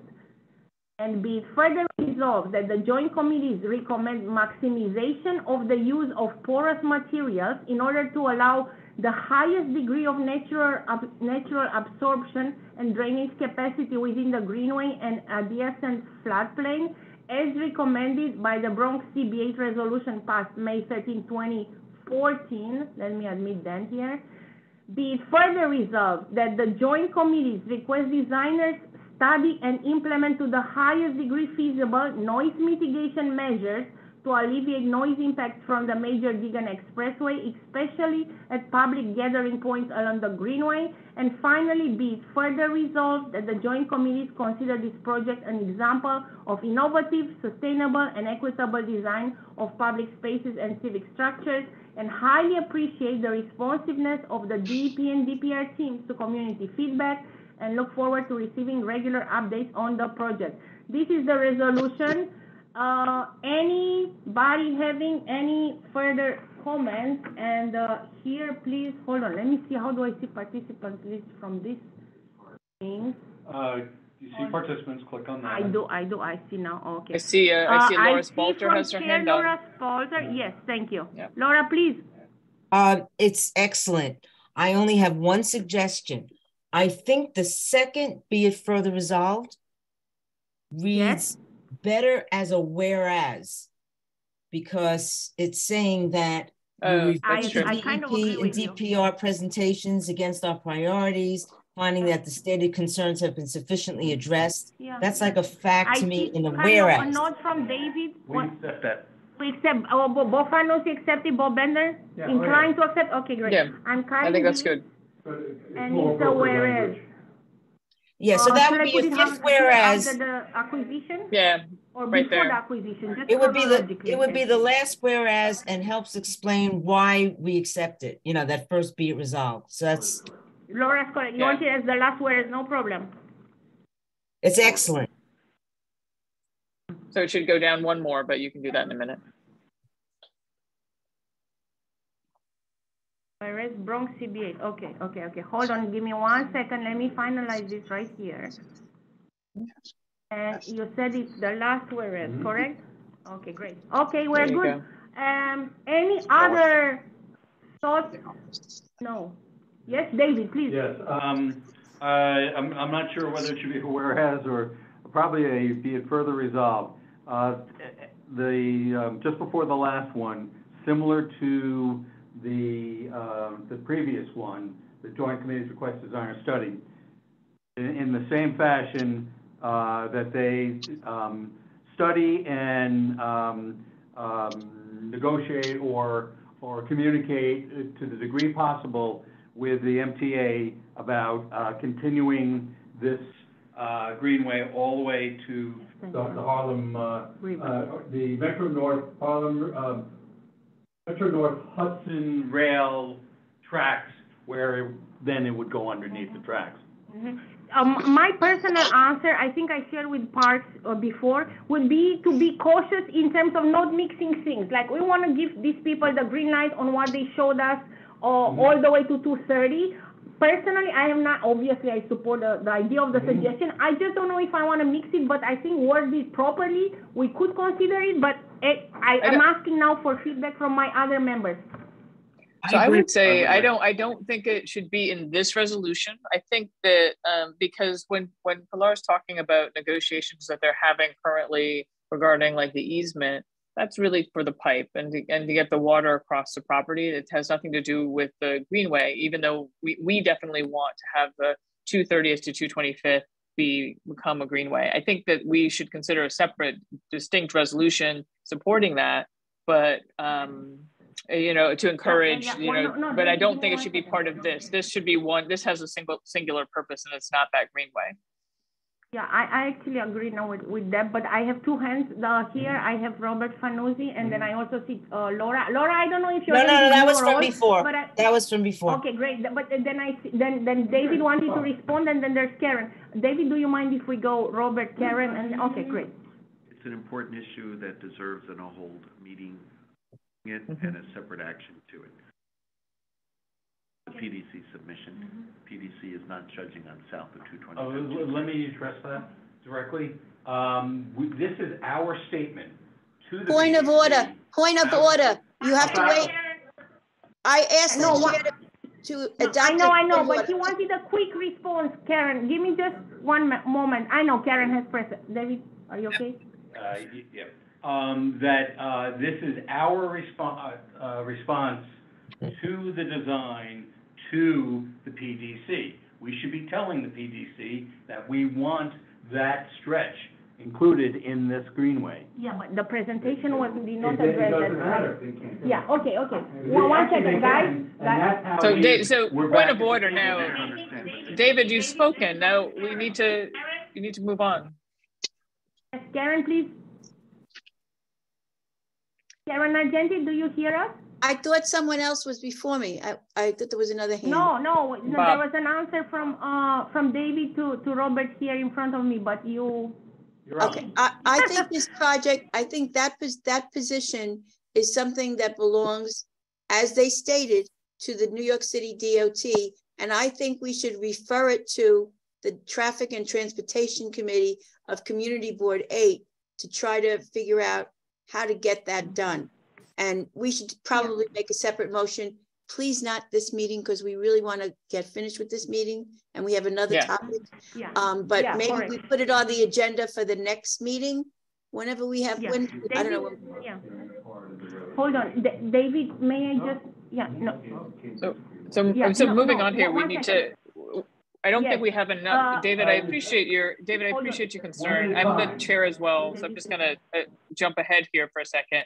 I appreciate your concern, David, but I don't think you have any consensus to add this. And so I don't think we'll be adding it to this resolution. So does there anybody have any other friendly amendments or changes they would like to make to this resolution? When the other members of both committees haven't been polled. But please don't editorialize. David, no, I'm speaking. Point of order. David, yes. Deb, give me one moment here. Yes. David, it is 8:42, Camelia, so I'm just gonna say one second. Deb, would you let Camelia speak? Okay, it's okay, David. David, you should not be speaking. I cannot, guys, 1 second. David, Camelia, I please. think we are all in agreement with you conceptually, but we also have other things cooking as far as one agenda today, and also plans, even reaching out, and we had a correspondence pending with the office to MTA, asking them to allow us to do a tour. So I heard you. It's a concern we all share, but we do want to keep things separate. And like a majority, would you agree that a majority of the people agree to keep it as it is? So with that being said, I am moving on as far as closing the debate. Correct. Oh, yeah. So I move we close. Okay. Yeah. Deborah. We have a motion to close the debate, which second. Do we have a second? Second. Anybody against the motion to close the debate? No. Anybody? No, we don't vote on the motion. We're not voting on somebody. We have a second. Yes. So can how many? So we're going into to voting. We're going to vote as one committee, both Parks and Economics. For both Fanuzi on voting on the resolution. Is this correct? I'd like to make a motion to vote to pass this resolution in support of this resolution. Right, I second that. Seconded. The motion is on the table to pass this resolution as you see it on the screen and as read. Anybody against? David is against in the room. Here. Anybody? Hold on. Anybody else against? Let me scroll through. No, good. Anybody abstaining? No, good. Therefore, we have opposed David Gelman. And then we have everybody else in favor. And this is the resolution, and I thank you. Thank you. Yay, all right. Thank you all. Let's get on to the next. All right. Yes. Karen, so I'm sorry, Karen, what did you say? We're moving. She wanted us to move on to the next article on the agenda. That's. Let me stop screening. Let me save this on my desktop right here. David, your position was noted. So Yes. Camelia, I'm gonna while you're doing that, I'm gonna move us along with the other, so we can actually both tag team Please this. do. Yes. Yeah. Yes, you have the floor. Yeah, thank you. So I want to just thank Barbara Huang, the project manager for the revenue division of New York City Parks, and Alec Han, the chief of concessions, for coming and joining us this evening to discuss the Mosholu Golf Course RFP request. That they sent a request for comment to the community board. The Mosholu Golf Course is in Van Cortlandt Park. It has it's run by a concession agreement, and that concession agreement is about to expire. As part of the process, the concessions unit of the Parks Department sends out comments, requests comments from local community members, such as the community board. We felt that we didn't have enough we had just enough information to have concerns and not enough information to assuage them. And so we invited Barbara and Alex to come this evening.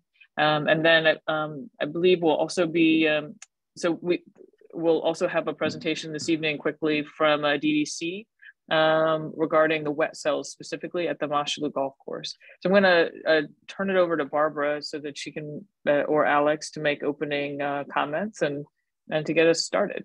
And thank you both for hanging on to a meeting with had a lot of stuff to talk about. So we really appreciate you staying.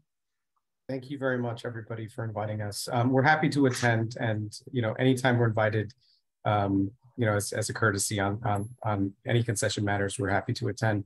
Perhaps in the future we can work with CB8 a little bit on the agenda, because I promise we will not spend hours talking about our topics. But we do want to hear your comments as it relates to the upcoming RFP. And before we get into any questions you may have regarding the scope of the upcoming RFP for Mosholu, I think this is a good opportunity for DDC to give us all an update on the status of the capital project, because that'll be a good segue into what we were thinking about the upcoming RFP. I do want to also note that we're joined by Barbara, who is our project manager and will handle the upcoming RFP. We also have Lindsay Schott, who is our project manager for the Riverdale riding stables. And last but not least, I wanted to acknowledge Tony McCary, who is our Director of Concessions, Architecture and Development, and has been working very closely with DEC and DEP on the Mosholu project. So that being said, I'll turn it over to, I believe it's Louis from DDC for an overall project update. Oh, actually, I think it's Anna first, but. Hi. Do you need to use a screen? Yes, we have to share the screen. He has a small presentation. Okay, Luis, I'll make you co-host, okay? Make Villa follow the co-host, because it'll be the one presenting. That's my computer. Yes. That's his last name. But it's his computer. So you should be able to see on the screen under participants of Villa Fauna. What's the first letter? VILL. Oh, V. Okay. Yeah, sorry. Villa Faro. I see. Yes. Okay, coming your way. And Anna, I think you can start introducing us. Good evening, everyone. We are here, New York City Department of Design and Construction. I'm with Outreach and Notification Department. My colleague, obviously, is Louis Villafan, Project Manager for Public Buildings with DDC. And Louis will talk you through the presentation for the Croton above ground structure and landscaping. You ready, Louis? Yeah, I'm trying to make sure it's sharing the right screen. It didn't do that. We'll just yeah, I'm working to the end. Thank you. Does everyone see? Oh, yeah, there it is. Yes. Thank you, Welcome, Louis. everyone. So we're going to update us from the last time we presented, which I believe was in January, and go over some of the items that have to segue into Parks' decision on the RFP. So So standard slide of all our the various agencies we're tied to. Of course, our, and moving on to our small agenda, but primarily, so for those who don't know this project, this is the fourth phase of the Van Cortlandt water treatment facility project. This one is mostly just dealing with the 12 acres of land where we're building the golf clubhouse that's going to encircle the DEP green roof and driving range,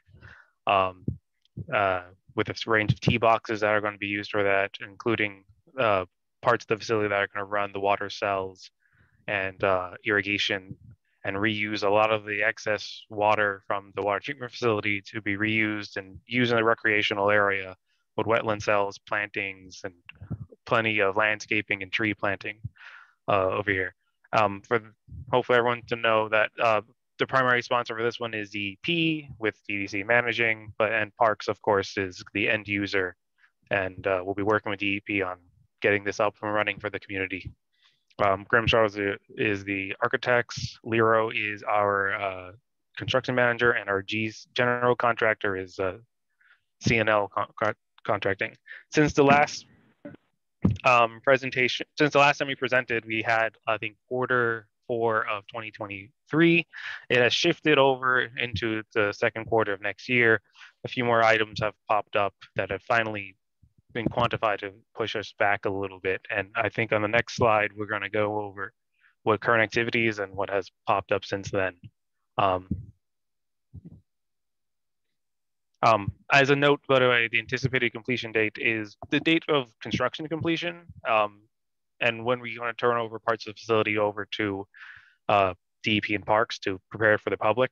After this date of construction completion, we're definitely going to need to take some time for regulatory approvals with the various agencies, and hopefully, but in the meantime, Parks and DEP will have their opportunity to set themselves up for public use in parallel with us trying to get those regulatory approvals. Since the last one, the current activities we're working on, we have some parapets being installed and poured recently. Installation of face stone. I think we're going to see a few of the large amount of face stone planning, E-framing, waterproofing, which is an ongoing and important task. The ductwork on the first floor, and under plumbing, we have irrigation piping, the actual irrigation pump finally being in the process of being installed. The water sewer connection, which has been a big hurdle for us in this particular site. Electrical, we have T-box wiring, basement lighting, fire alarm wiring, and landscaping. We are planting trees, putting on topsoil, lighting poles, and our flagpole is finally installed. So the reasons for a delay, and so the overall project has seen delays entirely. Some of the first few items you're probably going to see COVID, which we all know has affected the project in every project in the city. We had supply chain issues, personnel shortages. It was, and while we have recovered from most of it, it did drag the project. And we do have some lingering supply chain issues that have been afflicting the project since then. Other items here, some field conditions we've had to deal with is a lot of additional bedrock that we didn't anticipate, or as there's a photo on the right side, you could see all that extra rock we had to deal with. And I think at this point, we've finally gotten through it, but we have had to remove lots more rock than we ever anticipated to get this building situated. And a few small design changes had to be some obsolete equipment over the years stopped being sold, or even lost some of the companies after COVID that completely collapsed and could have to get new equipment. The issues with a curved building like this, as we'll see in some of the renderings later, we've run into some issues when it comes to ceiling tile placement and getting things nice and ready. And offshoot, we also have some structural modifications due to loads, because not everything gets placed properly, and you have to make those slight adjustments, and it takes time to have an engineer go through the whole process. Our newest and probably current blockage right now is utility issues. Our water sewer connection that we're attempting to put on Jerome Avenue has seen various amounts of unknown piping that we have to decipher, work with Con Ed to figure out, and DEP to figure out how to handle all these unknown conditions for us to connect it. And then Con Ed themselves, we're working with them trying to get our gas line connection. And Con Ed has to actually install an entirely new service pole in the area, since whatever they had previously doesn't have the capacity. And we're waiting on them to greenlit that work and allow that so we could start actually testing some of our equipment in the site. But that has been taking a lot longer than they initially anticipated.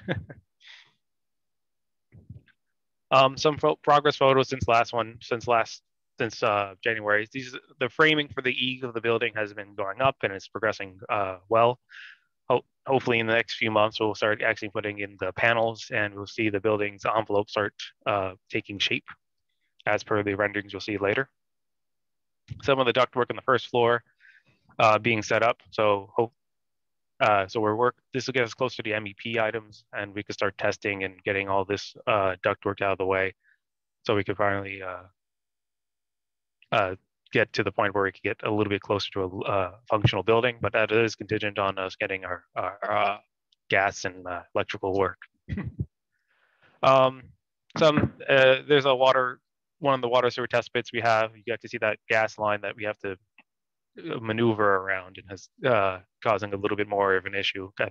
I think this particular case caused us to need to do some hand digging instead of actually using a machine further because we can't damage that line any further. But on the right side, we have some of the lighting poles without the fixtures yet. We don't want to damage them yet, but and some of the new saplings planted in for the facility. Some of the next items, more tree plantings that we've been dealing with. Hopefully they all need to start taking root, and hopefully by next spring, we'll all start budding again, and they'll be hopefully healthy trees. I think the project is, and I think we still have more trees to plant till this day. We're just gonna finish the rest of our landscaping. And some of the top, this is the image of topsoil and us aerating it, and some of the benches being installed at the moment. For those who don't know the project as well, these are some of the renderings that we're aiming to be as close as possible to. And as you can see that in this particular image, we could see the little amphitheater area with the curve of the building having to go right around the DEP green roof / driving range. And you can see the tee boxes in the distance. And then how this curve has proven to be taken a little bit of tweaks here or there to make sure that we get what we need to function. A little bit, then you can see the concessionaire area here, and what we hope the project will its usage for whoever's going to be the end user, the running the facility. And last but not least, this is a picture from where it will be from Jerome Avenue standing. Hopefully this will be a great asset to the community, and everyone could just walk up and see this. Just stepping off either the Woodlawn station at the 4 train or just from the regular community. Oops. On that, this is our small update. Thank you. And then if anyone has any questions, by all means. My contact. Anyone with questions? Yeah. Yeah, no, I don't have any questions. I guess if you could go back a couple of slides. I just want to confirm where the moat is. Oh yes. So that is under these tee boxes moving around. Let's see. So is it right there on like you've got those two folks walking with their golf. So right there that's the moat essentially? Yes. In between this wall and this wall is the moat, as it's known. Right. This particular area is cell 7, and it's the last place where we would start with the machinery will recycle the water and bring it all the way back to cell 1. I don't have the aerial view of the entire project in this particular manner, but it's supposed to hug this the DEP existing green roof, and that the moat runs right around it. And then is the way that this is supposed to work, because I'm not a golfer, is that folks will stand in those tee boxes that are off in the distance behind that guy's in the red shirt, off that way. That they'll stand in those tee boxes, they'll hit the ball over the moat, and that it lands in the greens. Is that how that's supposed to work? Yes. The moat's meant to be it's meant to be very difficult to hit there unless you, of course, do it. There will be a ball net to collect balls that fall down there anyway. But yeah, they're supposed to hit over this little moat. It's not very far, and aim and go towards the green roof. So there would then be access, I guess, for staff to go get the balls and collect them and that kind of thing? Yes. In here, there's actually a pedestrian bridge below here that goes in onto the green roof for tending to the landscaping of the green roof, whoever's going to maintain the roof, and for ball collection and ball cleaning material equipment. And is the roof natural or turf, or like will it need to be mowed and that kind of thing? The roof is a natural green roof. So I mean, so it'll require maintenance, though.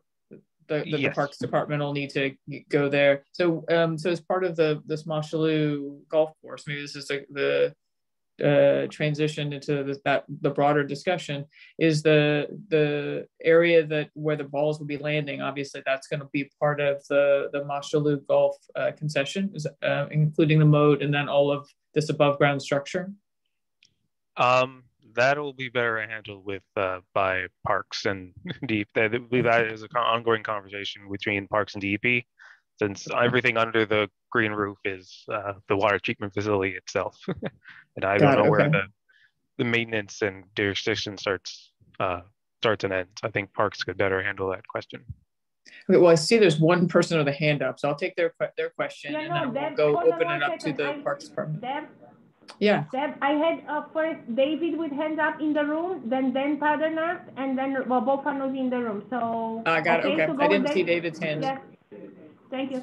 It's a very futuristic and handsome-looking design that's still compatible with the park. But I had stepped out at the beginning, and I want to make sure I didn't miss anything. This project is for the tee boxes, that small amphitheater, this concession area, and the moat and whatnot, but that, and the infrastructure to support them.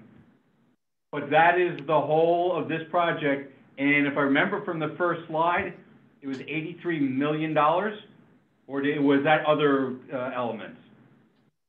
That $83 million was for this project. Okay. Deb, if you want to go members first, and then it would be both Panuzzi. Yeah. So. So Bob Panuzzi would be next, I think, to ask his question. Hey Deb, thank you. Is there a great water use for water in the cells to irrigate any natural resources in this golf area? Yes, I think some of the water is being reused is also for irrigation. Actually, I think we have an irrigation pump installed to irrigate our new landscaping. So is it connected then to does the water then kind of flow through this moat and then connects to some landscaping infrastructure? We have some of the water being used by the facility. We're using from the excess water from the facility is going to be used for the wetland cells and irrigation. When you say wetland cells, what is that? The moat, sorry. The moat, I should say. So the water will be in the moat at all times, and will it be? Yes, it's supposed to be like a lazy river. Deb, both Panuzzi still have some follow-ups.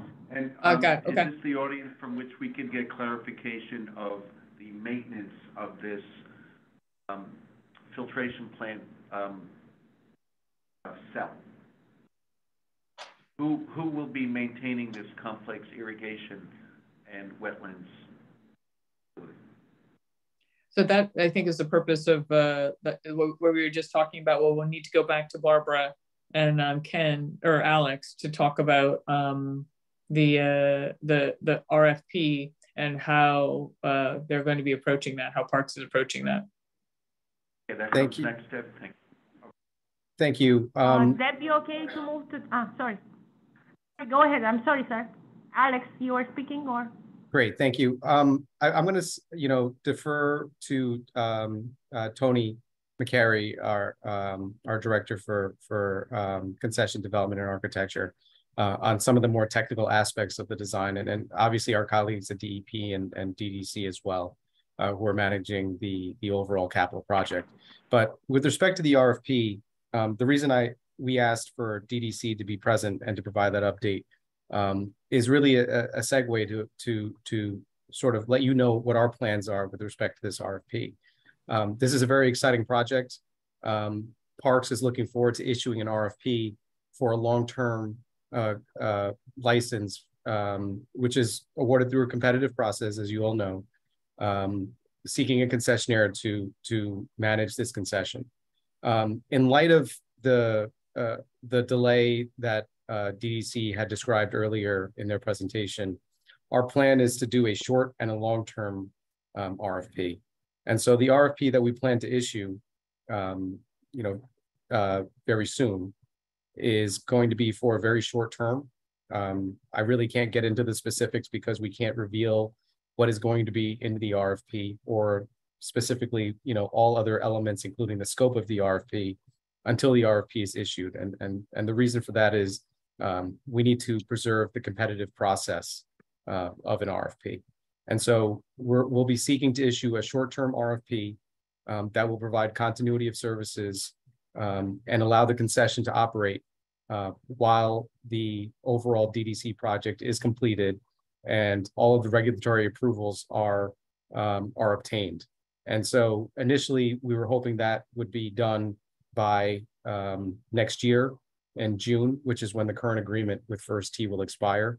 And since that will not likely be happening, we will be issuing a short-term RFP that will seek an operator, and anyone is open to proposing on this RFP for the short term if they wish.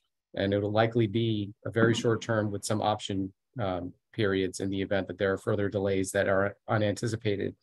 And then we would follow up with a longer term RFP. And typically our golf course RFPs are anywhere between 15 and 20 years. Typically they're 20. Once we know that the clubhouse and the landscaping will be completed,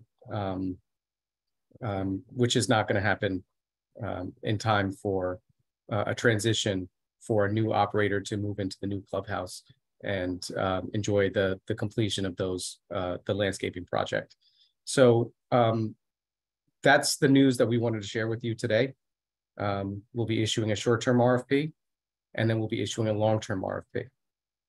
With respect to some of the more technical aspects and some of the things that we're thinking about, I wanted to turn it over to Tony McCary, and who's more closely involved with this project for many, many years. And so Tony, anything that you wanted to add here? Sure. Thank you, Alex. So for the initial project, the initial RFP, we don't anticipate any maintenance being falling upon the concessionaire or parks because the construction period will still be ongoing. So the status quo of maintenance as it's happening now during the construction process will be maintained.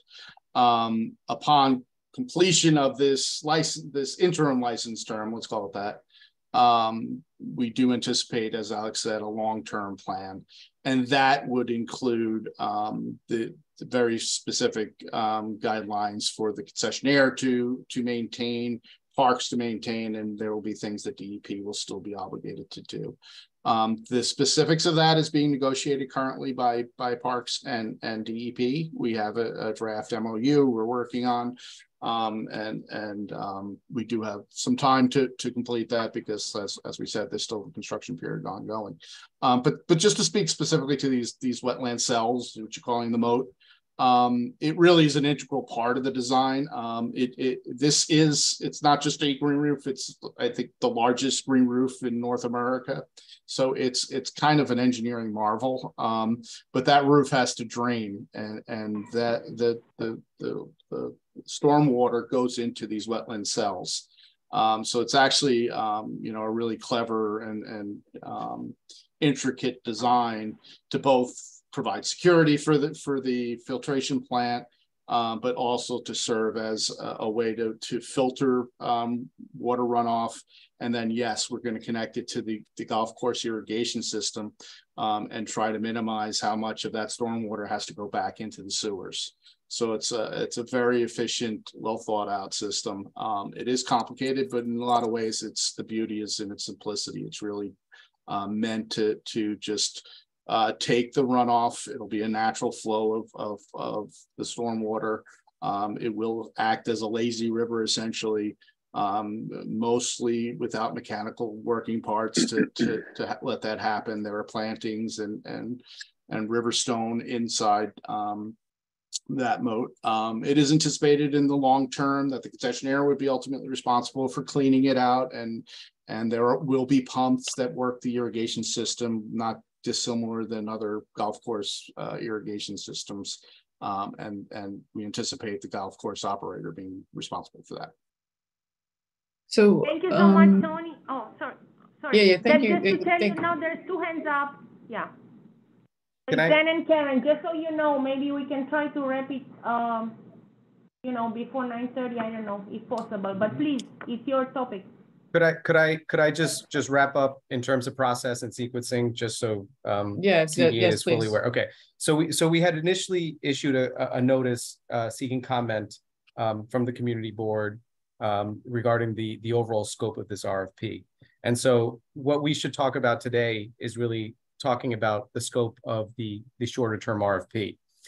In terms of sequencing, we will be issuing an additional notice once we are preparing to draft and issue that longer term RFP post DDC capital project. And we're happy to come back and meet with you at that point to talk about those longer term obligations and the overall scope of that forthcoming RFP.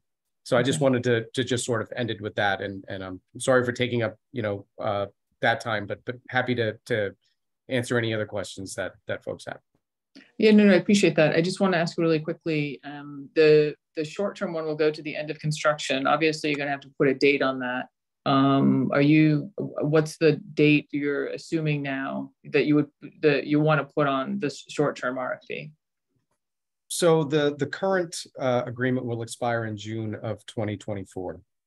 Right. We anticipate issuing this short-term RFP to be something like 1 year with 1 or 2 option years in the event that there are other unforeseen delays in the capital project. And then in about a year from now, we would then issue a new notice for that longer term RFP, which again, we're happy to come back and meet with you all on. Okay, great, thank you. I'm going to go to questions. Karen is on the committee, so I'll let Karen go first and then Dan. Yes, so I don't know what you think is coming into the moat or what the purpose of the moat is, but I could tell you what the reason why there's a moat and why it's around the thing. It's because they built a filtration plant underground, even though it isn't underground, it's about 3 stories above ground, but it is technically underground. And in doing so, they displaced the groundwater. So there is not going to be a mild stream here. You're going to have a lot of water here. You could probably irrigate the whole golf course and even the one down at Van Cortlandt Park when you get finished. And it's not stormwater from the filtration plant because that's going into the combined sewer overflow on Jerome Avenue. This is groundwater that can't go into the combined sewer overflow because I have no idea why, but there's a technical, biological reason not to combine the water with the other water. And so I don't know how much water it is that's going to be there. I think you should find out how much water, how often it has to be changed, what it's going to be, how it's going to be treated. And in reality, I understand that you're looking at it from a concessionaire point of view, but that is an entity that belongs to the filtration plant. It is a DP problem. It happens to be in the middle of this construction project. So in my opinion, and I think if you'll hear Bob Panuzzi, he'll say the same thing, that problem should be taken care of by the DEP, just as they should take care of the roof of their building that they put in that is underground and you can't really see. What's my thank you, Karen. my Alex other or question? Lewis? I have another question, which I don't need answered now, but I'd like to know, like, what's inside the building besides the ducts? How many bathrooms? How many floors? How much room? Do we have a community room? Is there a place like the people can go at any time? Like what's going on inside the building? Because I don't have any idea, but I don't need to know that now because it's really too late. Yeah. Okay.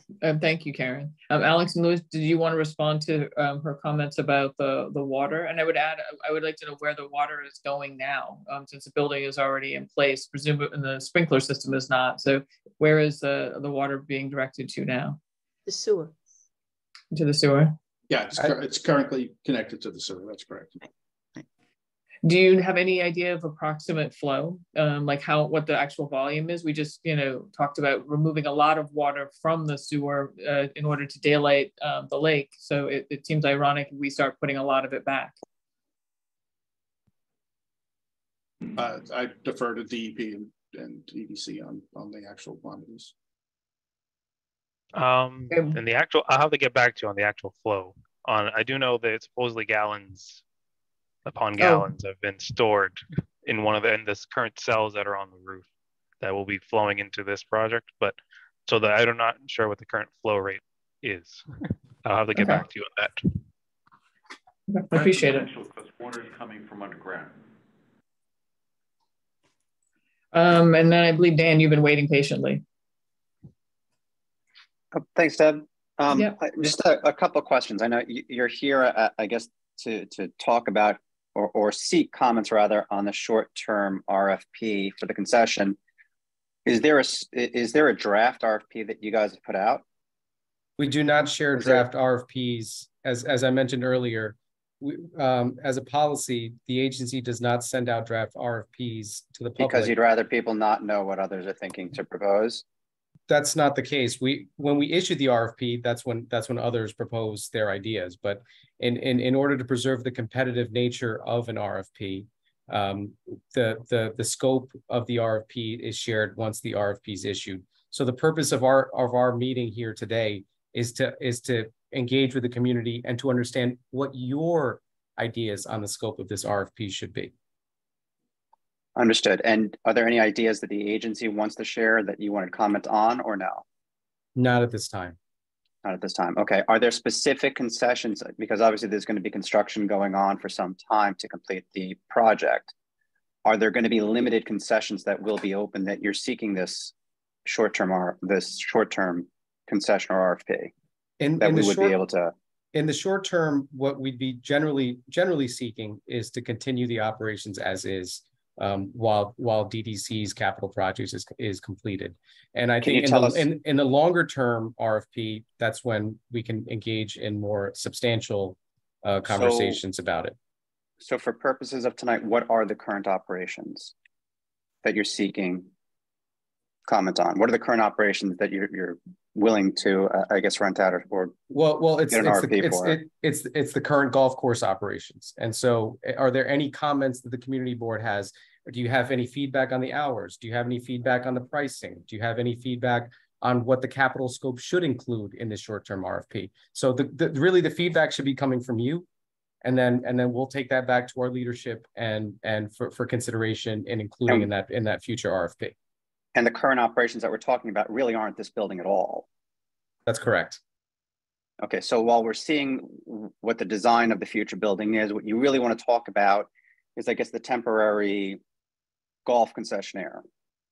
Correct. And are you asking us for what the term should be? Is that what the purpose of tonight is? If you have, should the term be 1 year? Should the term be, should there be different services? Is that correct?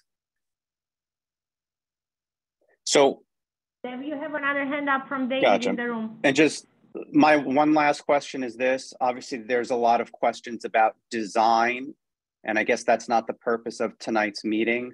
So, to the respective chairs, I would ask that we perhaps we can get on a calendar, another meeting to discuss, more design where the meeting is focused on the design part of it. And then I guess for parks, DDC, et cetera, have you guys, presented this to the Croton Filtration Monitoring Committee? Or when is the last time that you guys did that? January. Yeah, this Of was this year. presented in January. In January? Right. Yep. Thank you. Okay, thank you. Yeah, with the exception of the update that he just provided. Camille, you said there was someone in the room with, and thank you, Dan, for those questions. Yes. Okay, One David. quick question, Alexander or one of your peers, do you happen to know approximately how many golfers use the current driving range? Roughly, very roughly. Per month, per year, per year. We can provide, and as a follow-up, we can provide you with the approximate number of rounds that are played per year. Oh, well, not rounds, I'm talking about the driving range. I don't believe any of our golf courses keep track of how many golfers come. I don't know if there's a mechanism to track that information, but to the extent that our concessionaire shares that information with us, we can provide that information. But the required reporting is number of rounds that are played, the total gross receipts that the concession generates. Okay, it'd be useful if you got both of those figures for us. Thank you. So thank you for this presentation and for kind of clarifying the short term and the long term. I think in terms of capital requests, and oftentimes the beginning of a new concession agreement has they're often front loaded a little bit with requests for repairs.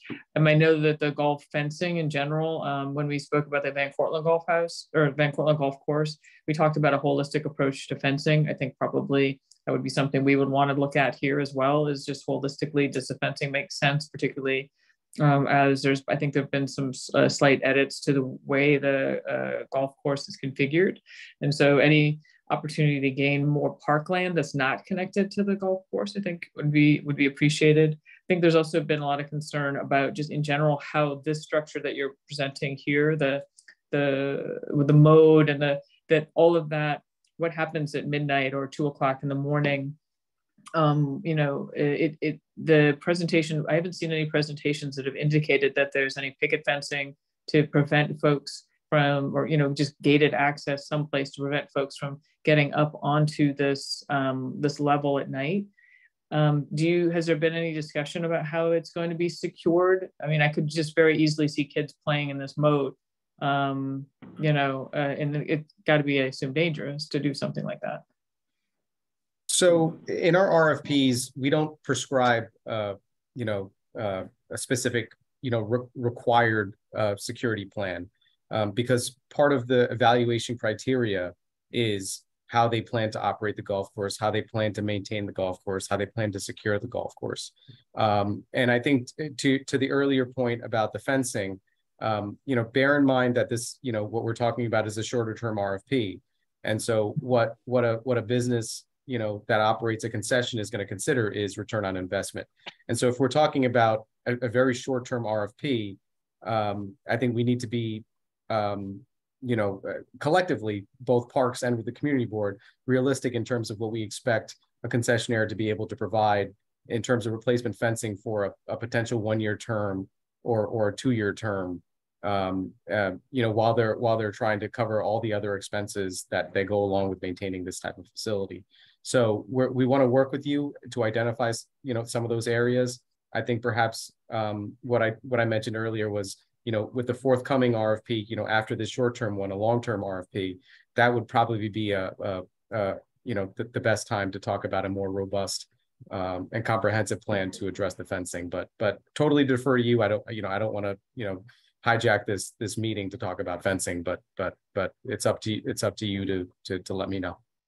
Well, no, I would just, maybe it's both, right? That the RFP would require some kind of that I understand you're asking them how they're going to secure it, but that as there's going to be a process where this structure is done and it's going to be transferred over to parks. And it would be, I think it would make us feel a lot better to know that it's secured, even if it's not completely moved into yet because the new RFP hasn't, the new concession agreement hasn't started, that it's in that interim period before this becomes part of the new concession agreement that it's secured.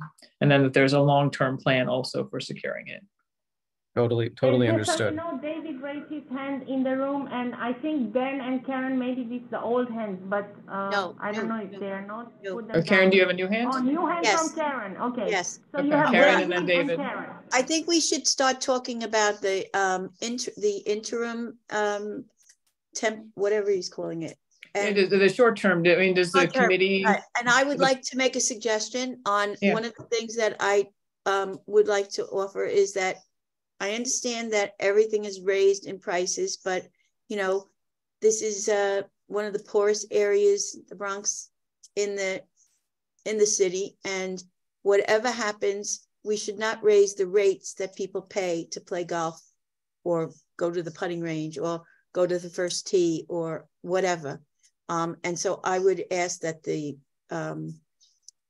cost of playing the game remain the same. Okay. Understood. So, and I will say, we'll note that down. One thing that I think is interesting here is that the current operators here at this meeting.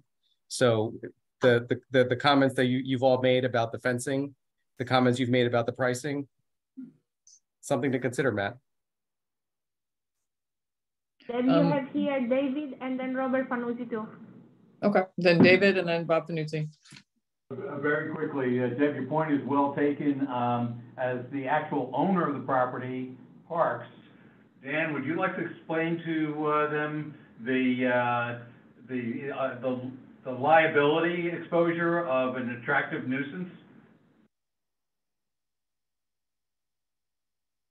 It's a rhetorical question. Don't worry about it. It's huge. Thank you, David. Duly noted. Bob Panuzzi? Does the current concession have connections or responsibility for educational engagement and community-based organization engagement? How are young people brought in? Is that part of the scope of work of the concession? Can you speak up, Bob? We can't hear you. I'm sorry. I just want to know about the obligations in the contract, current and short-term proposed for coordinating with schools and community-based organizations to get kids there. And the cells were always intended as ecology education. Will there be additional provisions in the concession for education about the purpose of the cells? That was envisioned in the original presentation that I received at the Croton Filtration Monitoring Committee in 2014. So, as is the case for all of our concessions, especially golf concessions, we encourage proposers to include any plans they may have for community outreach, plans to work with local schools to grow the game, because actually, it's important for an operator to be able to do outreach to younger players, because those are going to be the future players that use these facilities. And so in this particular case, I think First Tee is probably, best positioned to talk about the work that they've done over the years in terms of community outreach and work with local schools. But we can certainly follow up to this meeting with more specifics and what the license requires. But in the interest of time and because we're all here, perhaps reps from First Tee can talk about the work that they've done. I'd rather address that to Parks as for future, because you guys are the ones writing it. And I would like you to take back from the original language in this proposal for the ecological function of these cells, and that they should be part of the concessionaire's contract to provide insight and education about why this water body is there. That was part of the. So Bob, we can take that as a note for when we have the conversation about the larger long-term one, because it won't be part of this particular training, because they won't, or this particular concession agreement, because it's just going to be for the next year or two. What would be helpful? Yeah, if you can take that back and explore it further. Thank you. Sure. What would be helpful at the conclusion of this meeting is if we could get something in writing from CB8 addressing some of the ideas and the suggestions, both short and long term, because I don't want to say that we're not going to consider anything long term. We'll take your comments and your feedback anytime for both this upcoming RFP and for the future RFP. So we're not going to forget about it. To the extent that you have those ideas now, please share them with us as soon as you can. We'll discuss that with our leadership, my supervisor, our first deputy commissioner, Iris Rodriguez-Rosa, and obviously our commissioner, Sue Donahue. Thank you so much. That was Alex who was speaking, right? Yes. Yes. So then is there anybody else? A new hand from Dan. A new hand from Dan? New hand from Dan. Yeah. Dan, you want to go? Yeah, just two quick for the concessionaire. Just two quick ideas, things that are great on a golf course, like in local, any reduced rate for packages are phenomenal. If you could buy, like, say, in advance for 4 outings at a reduced rate, anything like that. And for city residents, and then just ease of use on the website. That's always, very helpful as well for all concessionaires to make sure that it's easy for the public to get on, get a tee time, figure out all of the, the information. That's it. Thank you. Thank you, Dan. Thank you. So can we stop sharing for a moment? Just so we can see the committee. I think that's Lewis, right? Okay. All right, great. Thank you so much. So just to wrap this piece of it up, I think what I'm hearing from the committee is that as follow-up that I should send a letter requesting that costs remain the same, that and encouraging affordability, and the holistic approach to fencing, securing the golf house, and that we think that DEP should really own the administration of the moat because we have concerns about the amount of water and the complexity of it. Does that summarize it? Yes, sounds good. Not quite, Deb, that there should be adequate and accurate language about the operation of the cells included in the concession that reflects the role of this filtration plant itself. So that you can that goes back to your insight and education on the moat. So it's really insight and education on the filtration plant. That's a second point is that the concession should include both outreach to schools, local organizations, but also education about why the moat is there for the general public. That's different than the operation. It is a indispensable feature of the golf course, and therefore should be part of the user engagement with the golf course. Okay. All right. And then I want to, just while we still have the concessionaires folks, we wanted to just talk a little bit about the stables, which is the other RFP that's coming up. Do you have anything you'd like to share with us about how that RFP? So the current agreement expires in September of 2024. We have not issued a formal notice to CB8 regarding that pending RFP, but I understand that with the summer months coming, that many community boards have a recess, but we do not want to not give you time to provide any comments or thoughts that you may have. We have only started to look into that forthcoming RFP. We don't have a term in mind as of yet, and we have not developed the capital scope because frankly we need to go out there, and this is great to have Tony and Lindsay both here, because Tony as the chief person here who would evaluate what the capital needs of and the scope of capital improvements for that RFP would be. This would be a good opportunity to hear from you all what your thoughts are in terms of just the general upkeep, the improvements that have been made to the facility, but even beyond that, if you have any thoughts on general day-to-day operations, hours, prices, services that are offered, we're happy to hear about those from you now, or if you want to send us something in writing later on, that's perfectly fine too. Is there any? I'll open up to the committee first. Is there anybody who has any experience they'd like to discuss about the stables? Karen. Karen has a hand up. Yeah, Karen, you want to go? Oh yeah, so I mean I would love to like review it, but I'm very happy with the stables. I think they are an extremely well organized. The place is clean. They are an asset to the park and to the community. And I think they're doing a really great job. I mean, I haven't been there in a couple of years, but every time I pass by, I can see that they're still clean and neat. They do a lot of good stuff. They do some heavy duty recycling of product, and they're just doing an excellent job. I would push back on that a little bit, Karen. That's not entirely my experience with the stables.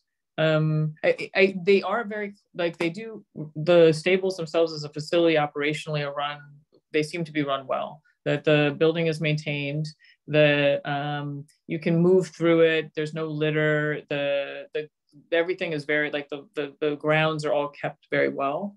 But I would say that as a person who lives in the neighborhood, who, you know, goes by there, like that, I have never ridden a horse there.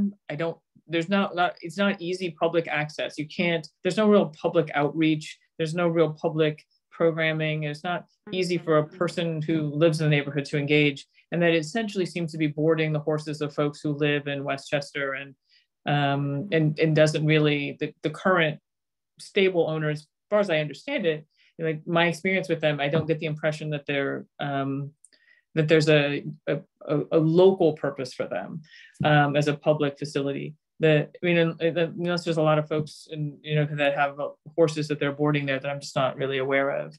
I mean, I would love, maybe that's something we could, just explore more in like September, October. When do you need, will the call for comments come back? When do you need us to comment for the stables for that RFP? Can we like meet maybe in September or October and then get back to you?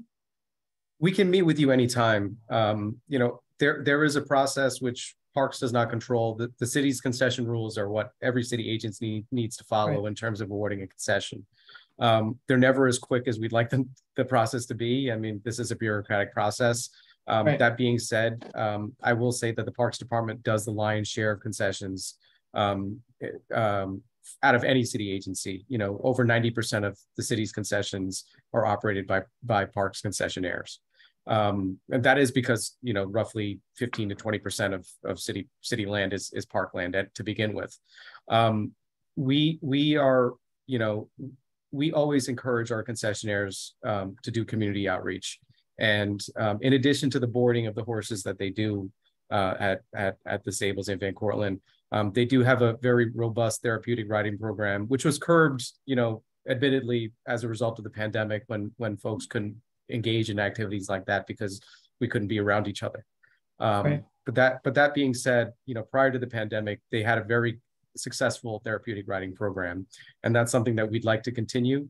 They do have services for riding for the general public. I would agree with you, Deborah, that there's always an opportunity to do more and to do more outreach. And we don't have to wait until the next RFP. We can talk to the current concessionaire with the time that they have left to do more outreach to the local community and to engage with the community board if that's what you would like. If there are other,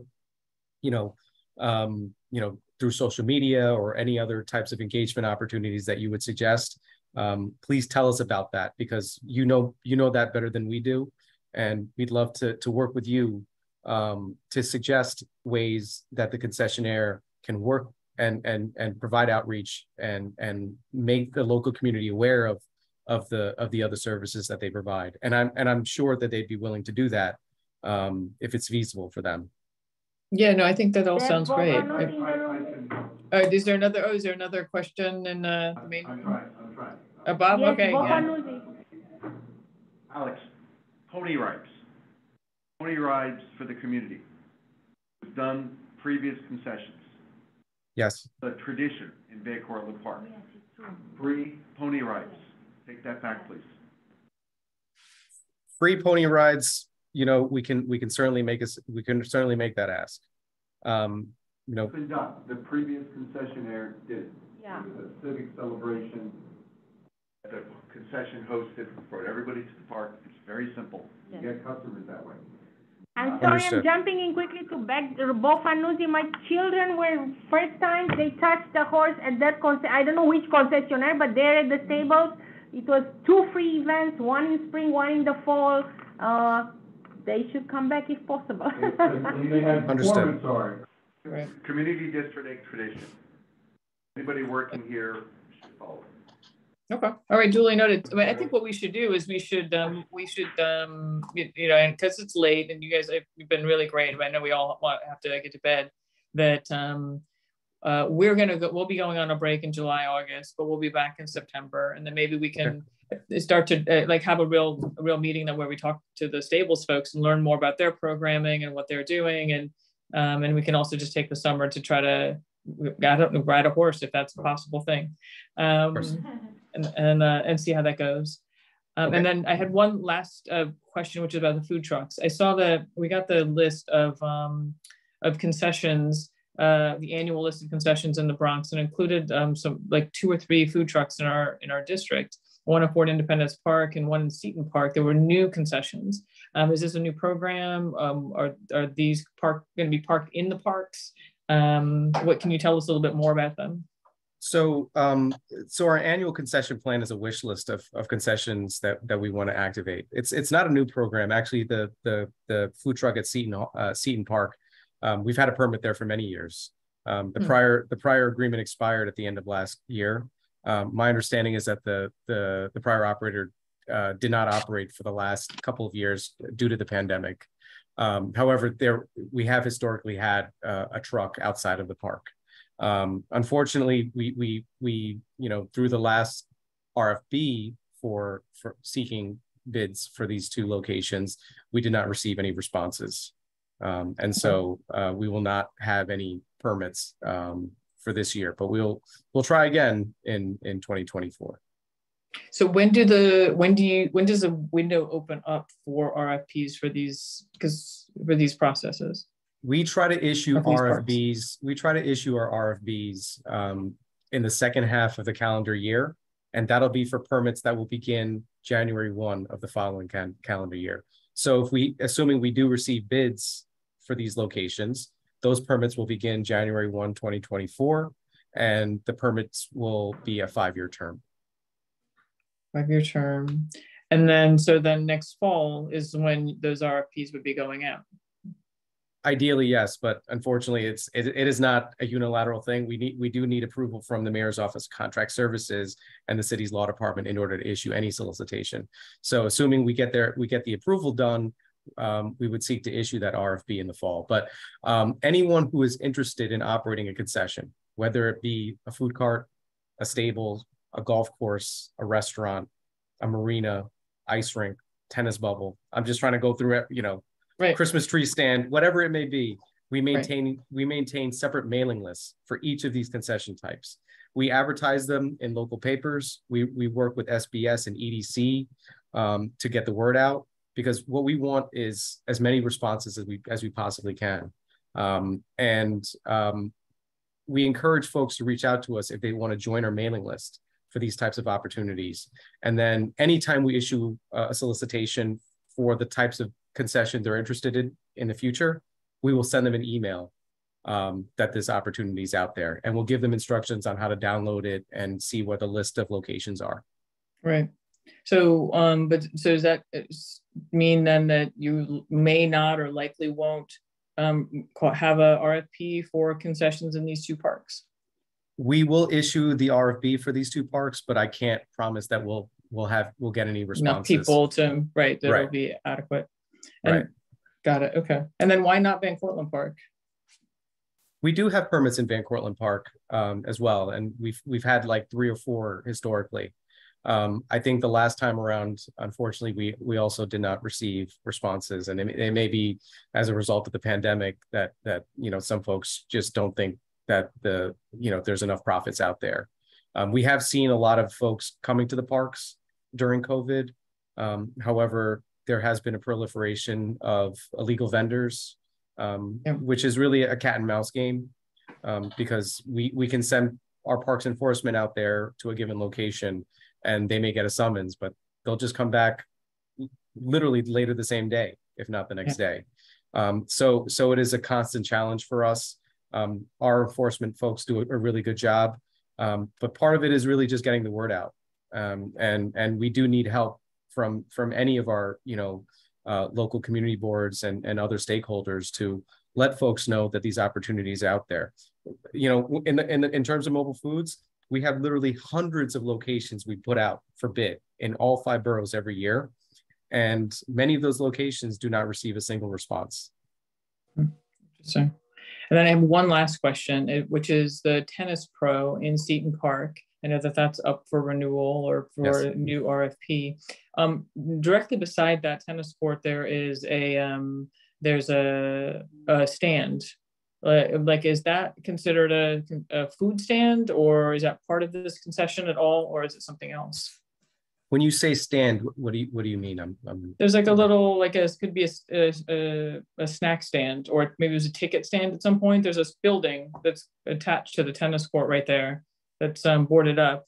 It seems like it could be used for something, but I wasn't sure if it was part of this concession. It is not. The tennis instructors in all of our parks, and we have them in all 5 boroughs, they do not come with any infrastructure. And so what they're given a permit for is really the privilege of teaching tennis on 1 court for that term during the tennis season, which is roughly from April through November each year. Got it. Okay. All right. Any other last questions? All right. I think we've exhausted the topic. I want to thank you guys so much for coming and staying on. It was very late, so I know we owe you drinks if we run into you in the street someplace or at a concession of your choice. So thank you so much for coming and answering all of our questions. And I look forward to trying to give you some good substantive feedback in the fall on the staples, which I guess that'll be our next one. Great. That'd be great. And look, we can meet virtually. If you want to meet at the stables, we can do that too. Okay. All right. That sounds good. And then we'll get a letter out to you with our recommendations for the short term, which you've already heard tonight, but just to formalize it. Understood. Thank you so much. All right. Very good. Thank you. Thank you, Alex. Thank you, everybody. Good night. Thank you. Thanks, everyone. Bye. Bye-bye. All right, Camelia, I'm turning it back over to you now to do your chair's report.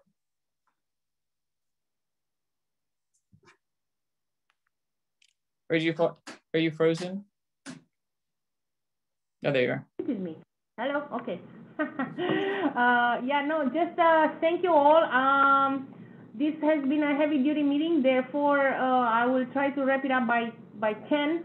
I will do the chair report, all business, new business, all in one. As far as chair report, I just want to flag the email that I sent probably 2 or 3 days ago, which referred to the new open restaurants program, a new bill introduced in the council and how it will go back to DOT and the implication that has in terms of sanitation.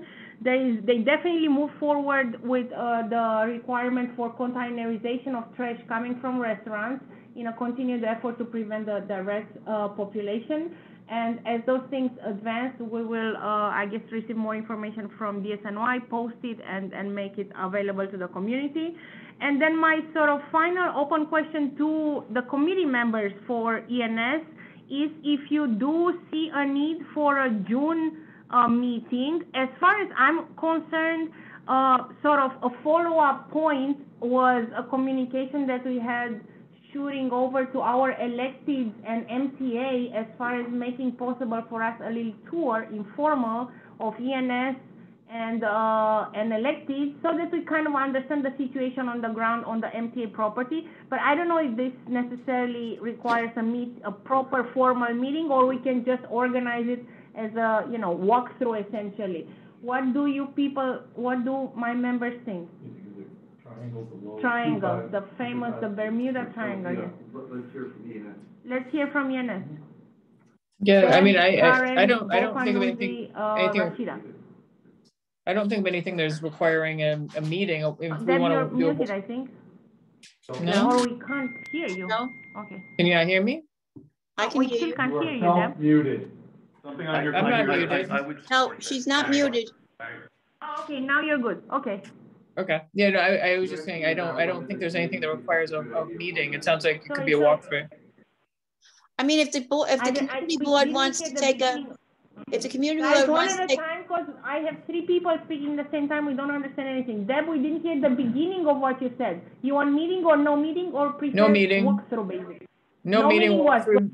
Walkthrough, okay, Okay. meeting, no. Good. Karen? Well, the problem is if you want to make a resolution that the community board has a position about the land that we didn't get, we got to have a meeting. But we will not have time for that, Karen. The resolution that will be in full board in June is the resolution we passed today. Well, no, that's not true, Camelia. The board meeting is June 29th. Yeah, you're right. You're right. Absolutely right. Yeah. So we could do, if we met, we could make another resolution for the MTA property from 230 to 225. What I would, however, say is that we tried a softer approach, and even with Laura, we discussed having a communication first, meaning a letter of some sort, asking for the walkthrough, and so that we can go there and get some sort of feedback and have our own thinking clear before we move forward. I think there's plenty time to ask for this in the next year, but whatever you guys want. I'll support that approach. And encouraging Laura to write a letter to DEP, to MTA. Laura created the first appearance of Andrew at the last meeting, and that Laura would ask for a walkthrough, and depending on what the result of that letter was, we would plan a meeting. No, the letter has to come from the committee. It can't come from Laura. I mean, somebody has to prepare it. No. Karen, we always did joint letters on this. Yeah, whatever. Yeah. So what I'm saying is that Laura, Camelia should both write a letter, invite them to the walkthrough. Yes. Oh, yeah. Oh, okay. Right. To that letter, we'll decide about the meeting in June. Correct. Excellent. Sounds good. Okay, I will follow up on this. And any other questions, or I can wrap up ENS and pass it over to Deb to sort of wrap up on her end. Any other questions from members? No. Cool. Okay, great. And maybe you should refer it to the DOT, the Traffic and Transportation Committee. The only thing I worry about is that the TNT doesn't have a chair because Kelly is on her way out, and that I don't think anyone's put their hat in the ring yet for that committee. Oh, okay. So that would be more uncertain. As Parks, the Parks Committee could also, I think, own a greenway, frankly, since it'll be an extension of the Putnam, which will be a linear park, and any greenway would also. No, I understand it's a park, but what I'm saying is the issue is the MTA. Yeah, it's true. Right, but and let's DOT. convene. Let's take the step and let's secure a date, and then we invite everybody that is related to the topic, including TNT, and we take it from there. They're not gonna give you a tour, and they're not gonna give you a date. Okay, let's try through the electives, and then we do what we can do. Yeah. Okay. Everything else is bullshit. Okay, so to be followed, I will update everybody where I'm going with Laura on this. And if no other issues, I'm closing this and passing it over to Deb for her piece. So thank you, Camelia, for that. So the Parks Chair's report, I just have a reminder that we're still in the budget process, and that New Yorkers for Parks is doing just amazing work trying to raise awareness of how underfunded the Parks Department is. They get less than 0.5%. And that, when you look around you and you see parks that have high grass, or you look around you and you see people violating parks rules left, right, and center, 95% of that to 100% of that is because there's not enough money for the Parks Department. Right. And so, if you see a park that is very well maintained with very complex plantings and mulch and stuff, and it's not Van Cortlandt Park, it's because there's a stewards group, there's 100% volunteers that's taking care of that park. And so the Parks Department has to rely on volunteers in order to do some basic maintenance. And that's not right. We owe our parks a lot more. They're very valuable to us emotionally. And so I just encourage you to support just getting more parks funding. And so New Yorkers for Parks is working to get them 1%. So check out their website. There's a big hearing next week on the budget, and there's a lot of organization going on around that. So that's my chair's report. Is there any old business? Any new business? Do I have a motion to adjourn? I got one there, David. David, you trying to do it twice? I see 2 fingers. Do I have a second? No. Before we adjourn. Oh, I'm sorry. I thought you were doubling down on adjourning. Do you have a question? No, I just wanted to say thank you to Camelia for organizing this joint meeting, because I am confident that next month the mayor is not going to, or the governor, whatever, are not going to renew the hybrid, the remote stuff. So by the fall, this meeting is going to be what we're going to be doing, and this is a good proof of concept. Because I think we will have the meetings primarily here, and we will have lots of people calling in. I anticipate that's the paradigm for hybrid come September. All so right. thank you for. I totally want to. I support you. I'm glad you said something, David. Camelia, the whole year has been doing all of her meetings both virtually and in person, and that's really what the best model is, because it allows people to attend remotely who can't otherwise because of personal issues, or just like me, they're not in the city right now. And then also be in person, which I think is actually going to be very good for us as a board, because it reminds us of actual relationships and allows us to make friendships with each other, which is a big way to prevent kind of toxic behavior, right? It's just to have people across the table that you're negotiating with. So I think it's going to be a really good thing to get us all back into the same room with each other. So thank you for calling that out, David. Will help. We won't have the cross wires of people, of board members or committee members being away. They'll all be here, and so it'll just be calling on community members. You guys, you are very kind. I really appreciate the kind words and just the support throughout from everyone. And if we don't get to meet, just want to say special thanks to Rofanuzzi, who passed me, the chairmanship, but was supportive throughout. Never a single time questioned me or undermined me. I felt it all along. Thank you, Karen, Deb, all of you. Rashida, thank you for being there. I need you for quorum all the time. And just thanking all of you. I don't know if we did a motion to adjourn or where we are with that, but let's do it. Karen, since I saw your hat. My hat? No, I saw your hat. So I assume you're a Met fan. He's a Met fan. Oh, definitely Met fan. Right. This is a 9/11 Mets NYPD FTY hat. All right, I need to do 2 little things to close. So somebody kindly make a motion so that do I have a motion stop to adjourn? recording. So moved. All right. Second? Anybody again? No. I know. All right, good night. Abstaining? Good night. No. I do thank everybody. you all, and have a good night. Good night. Bye.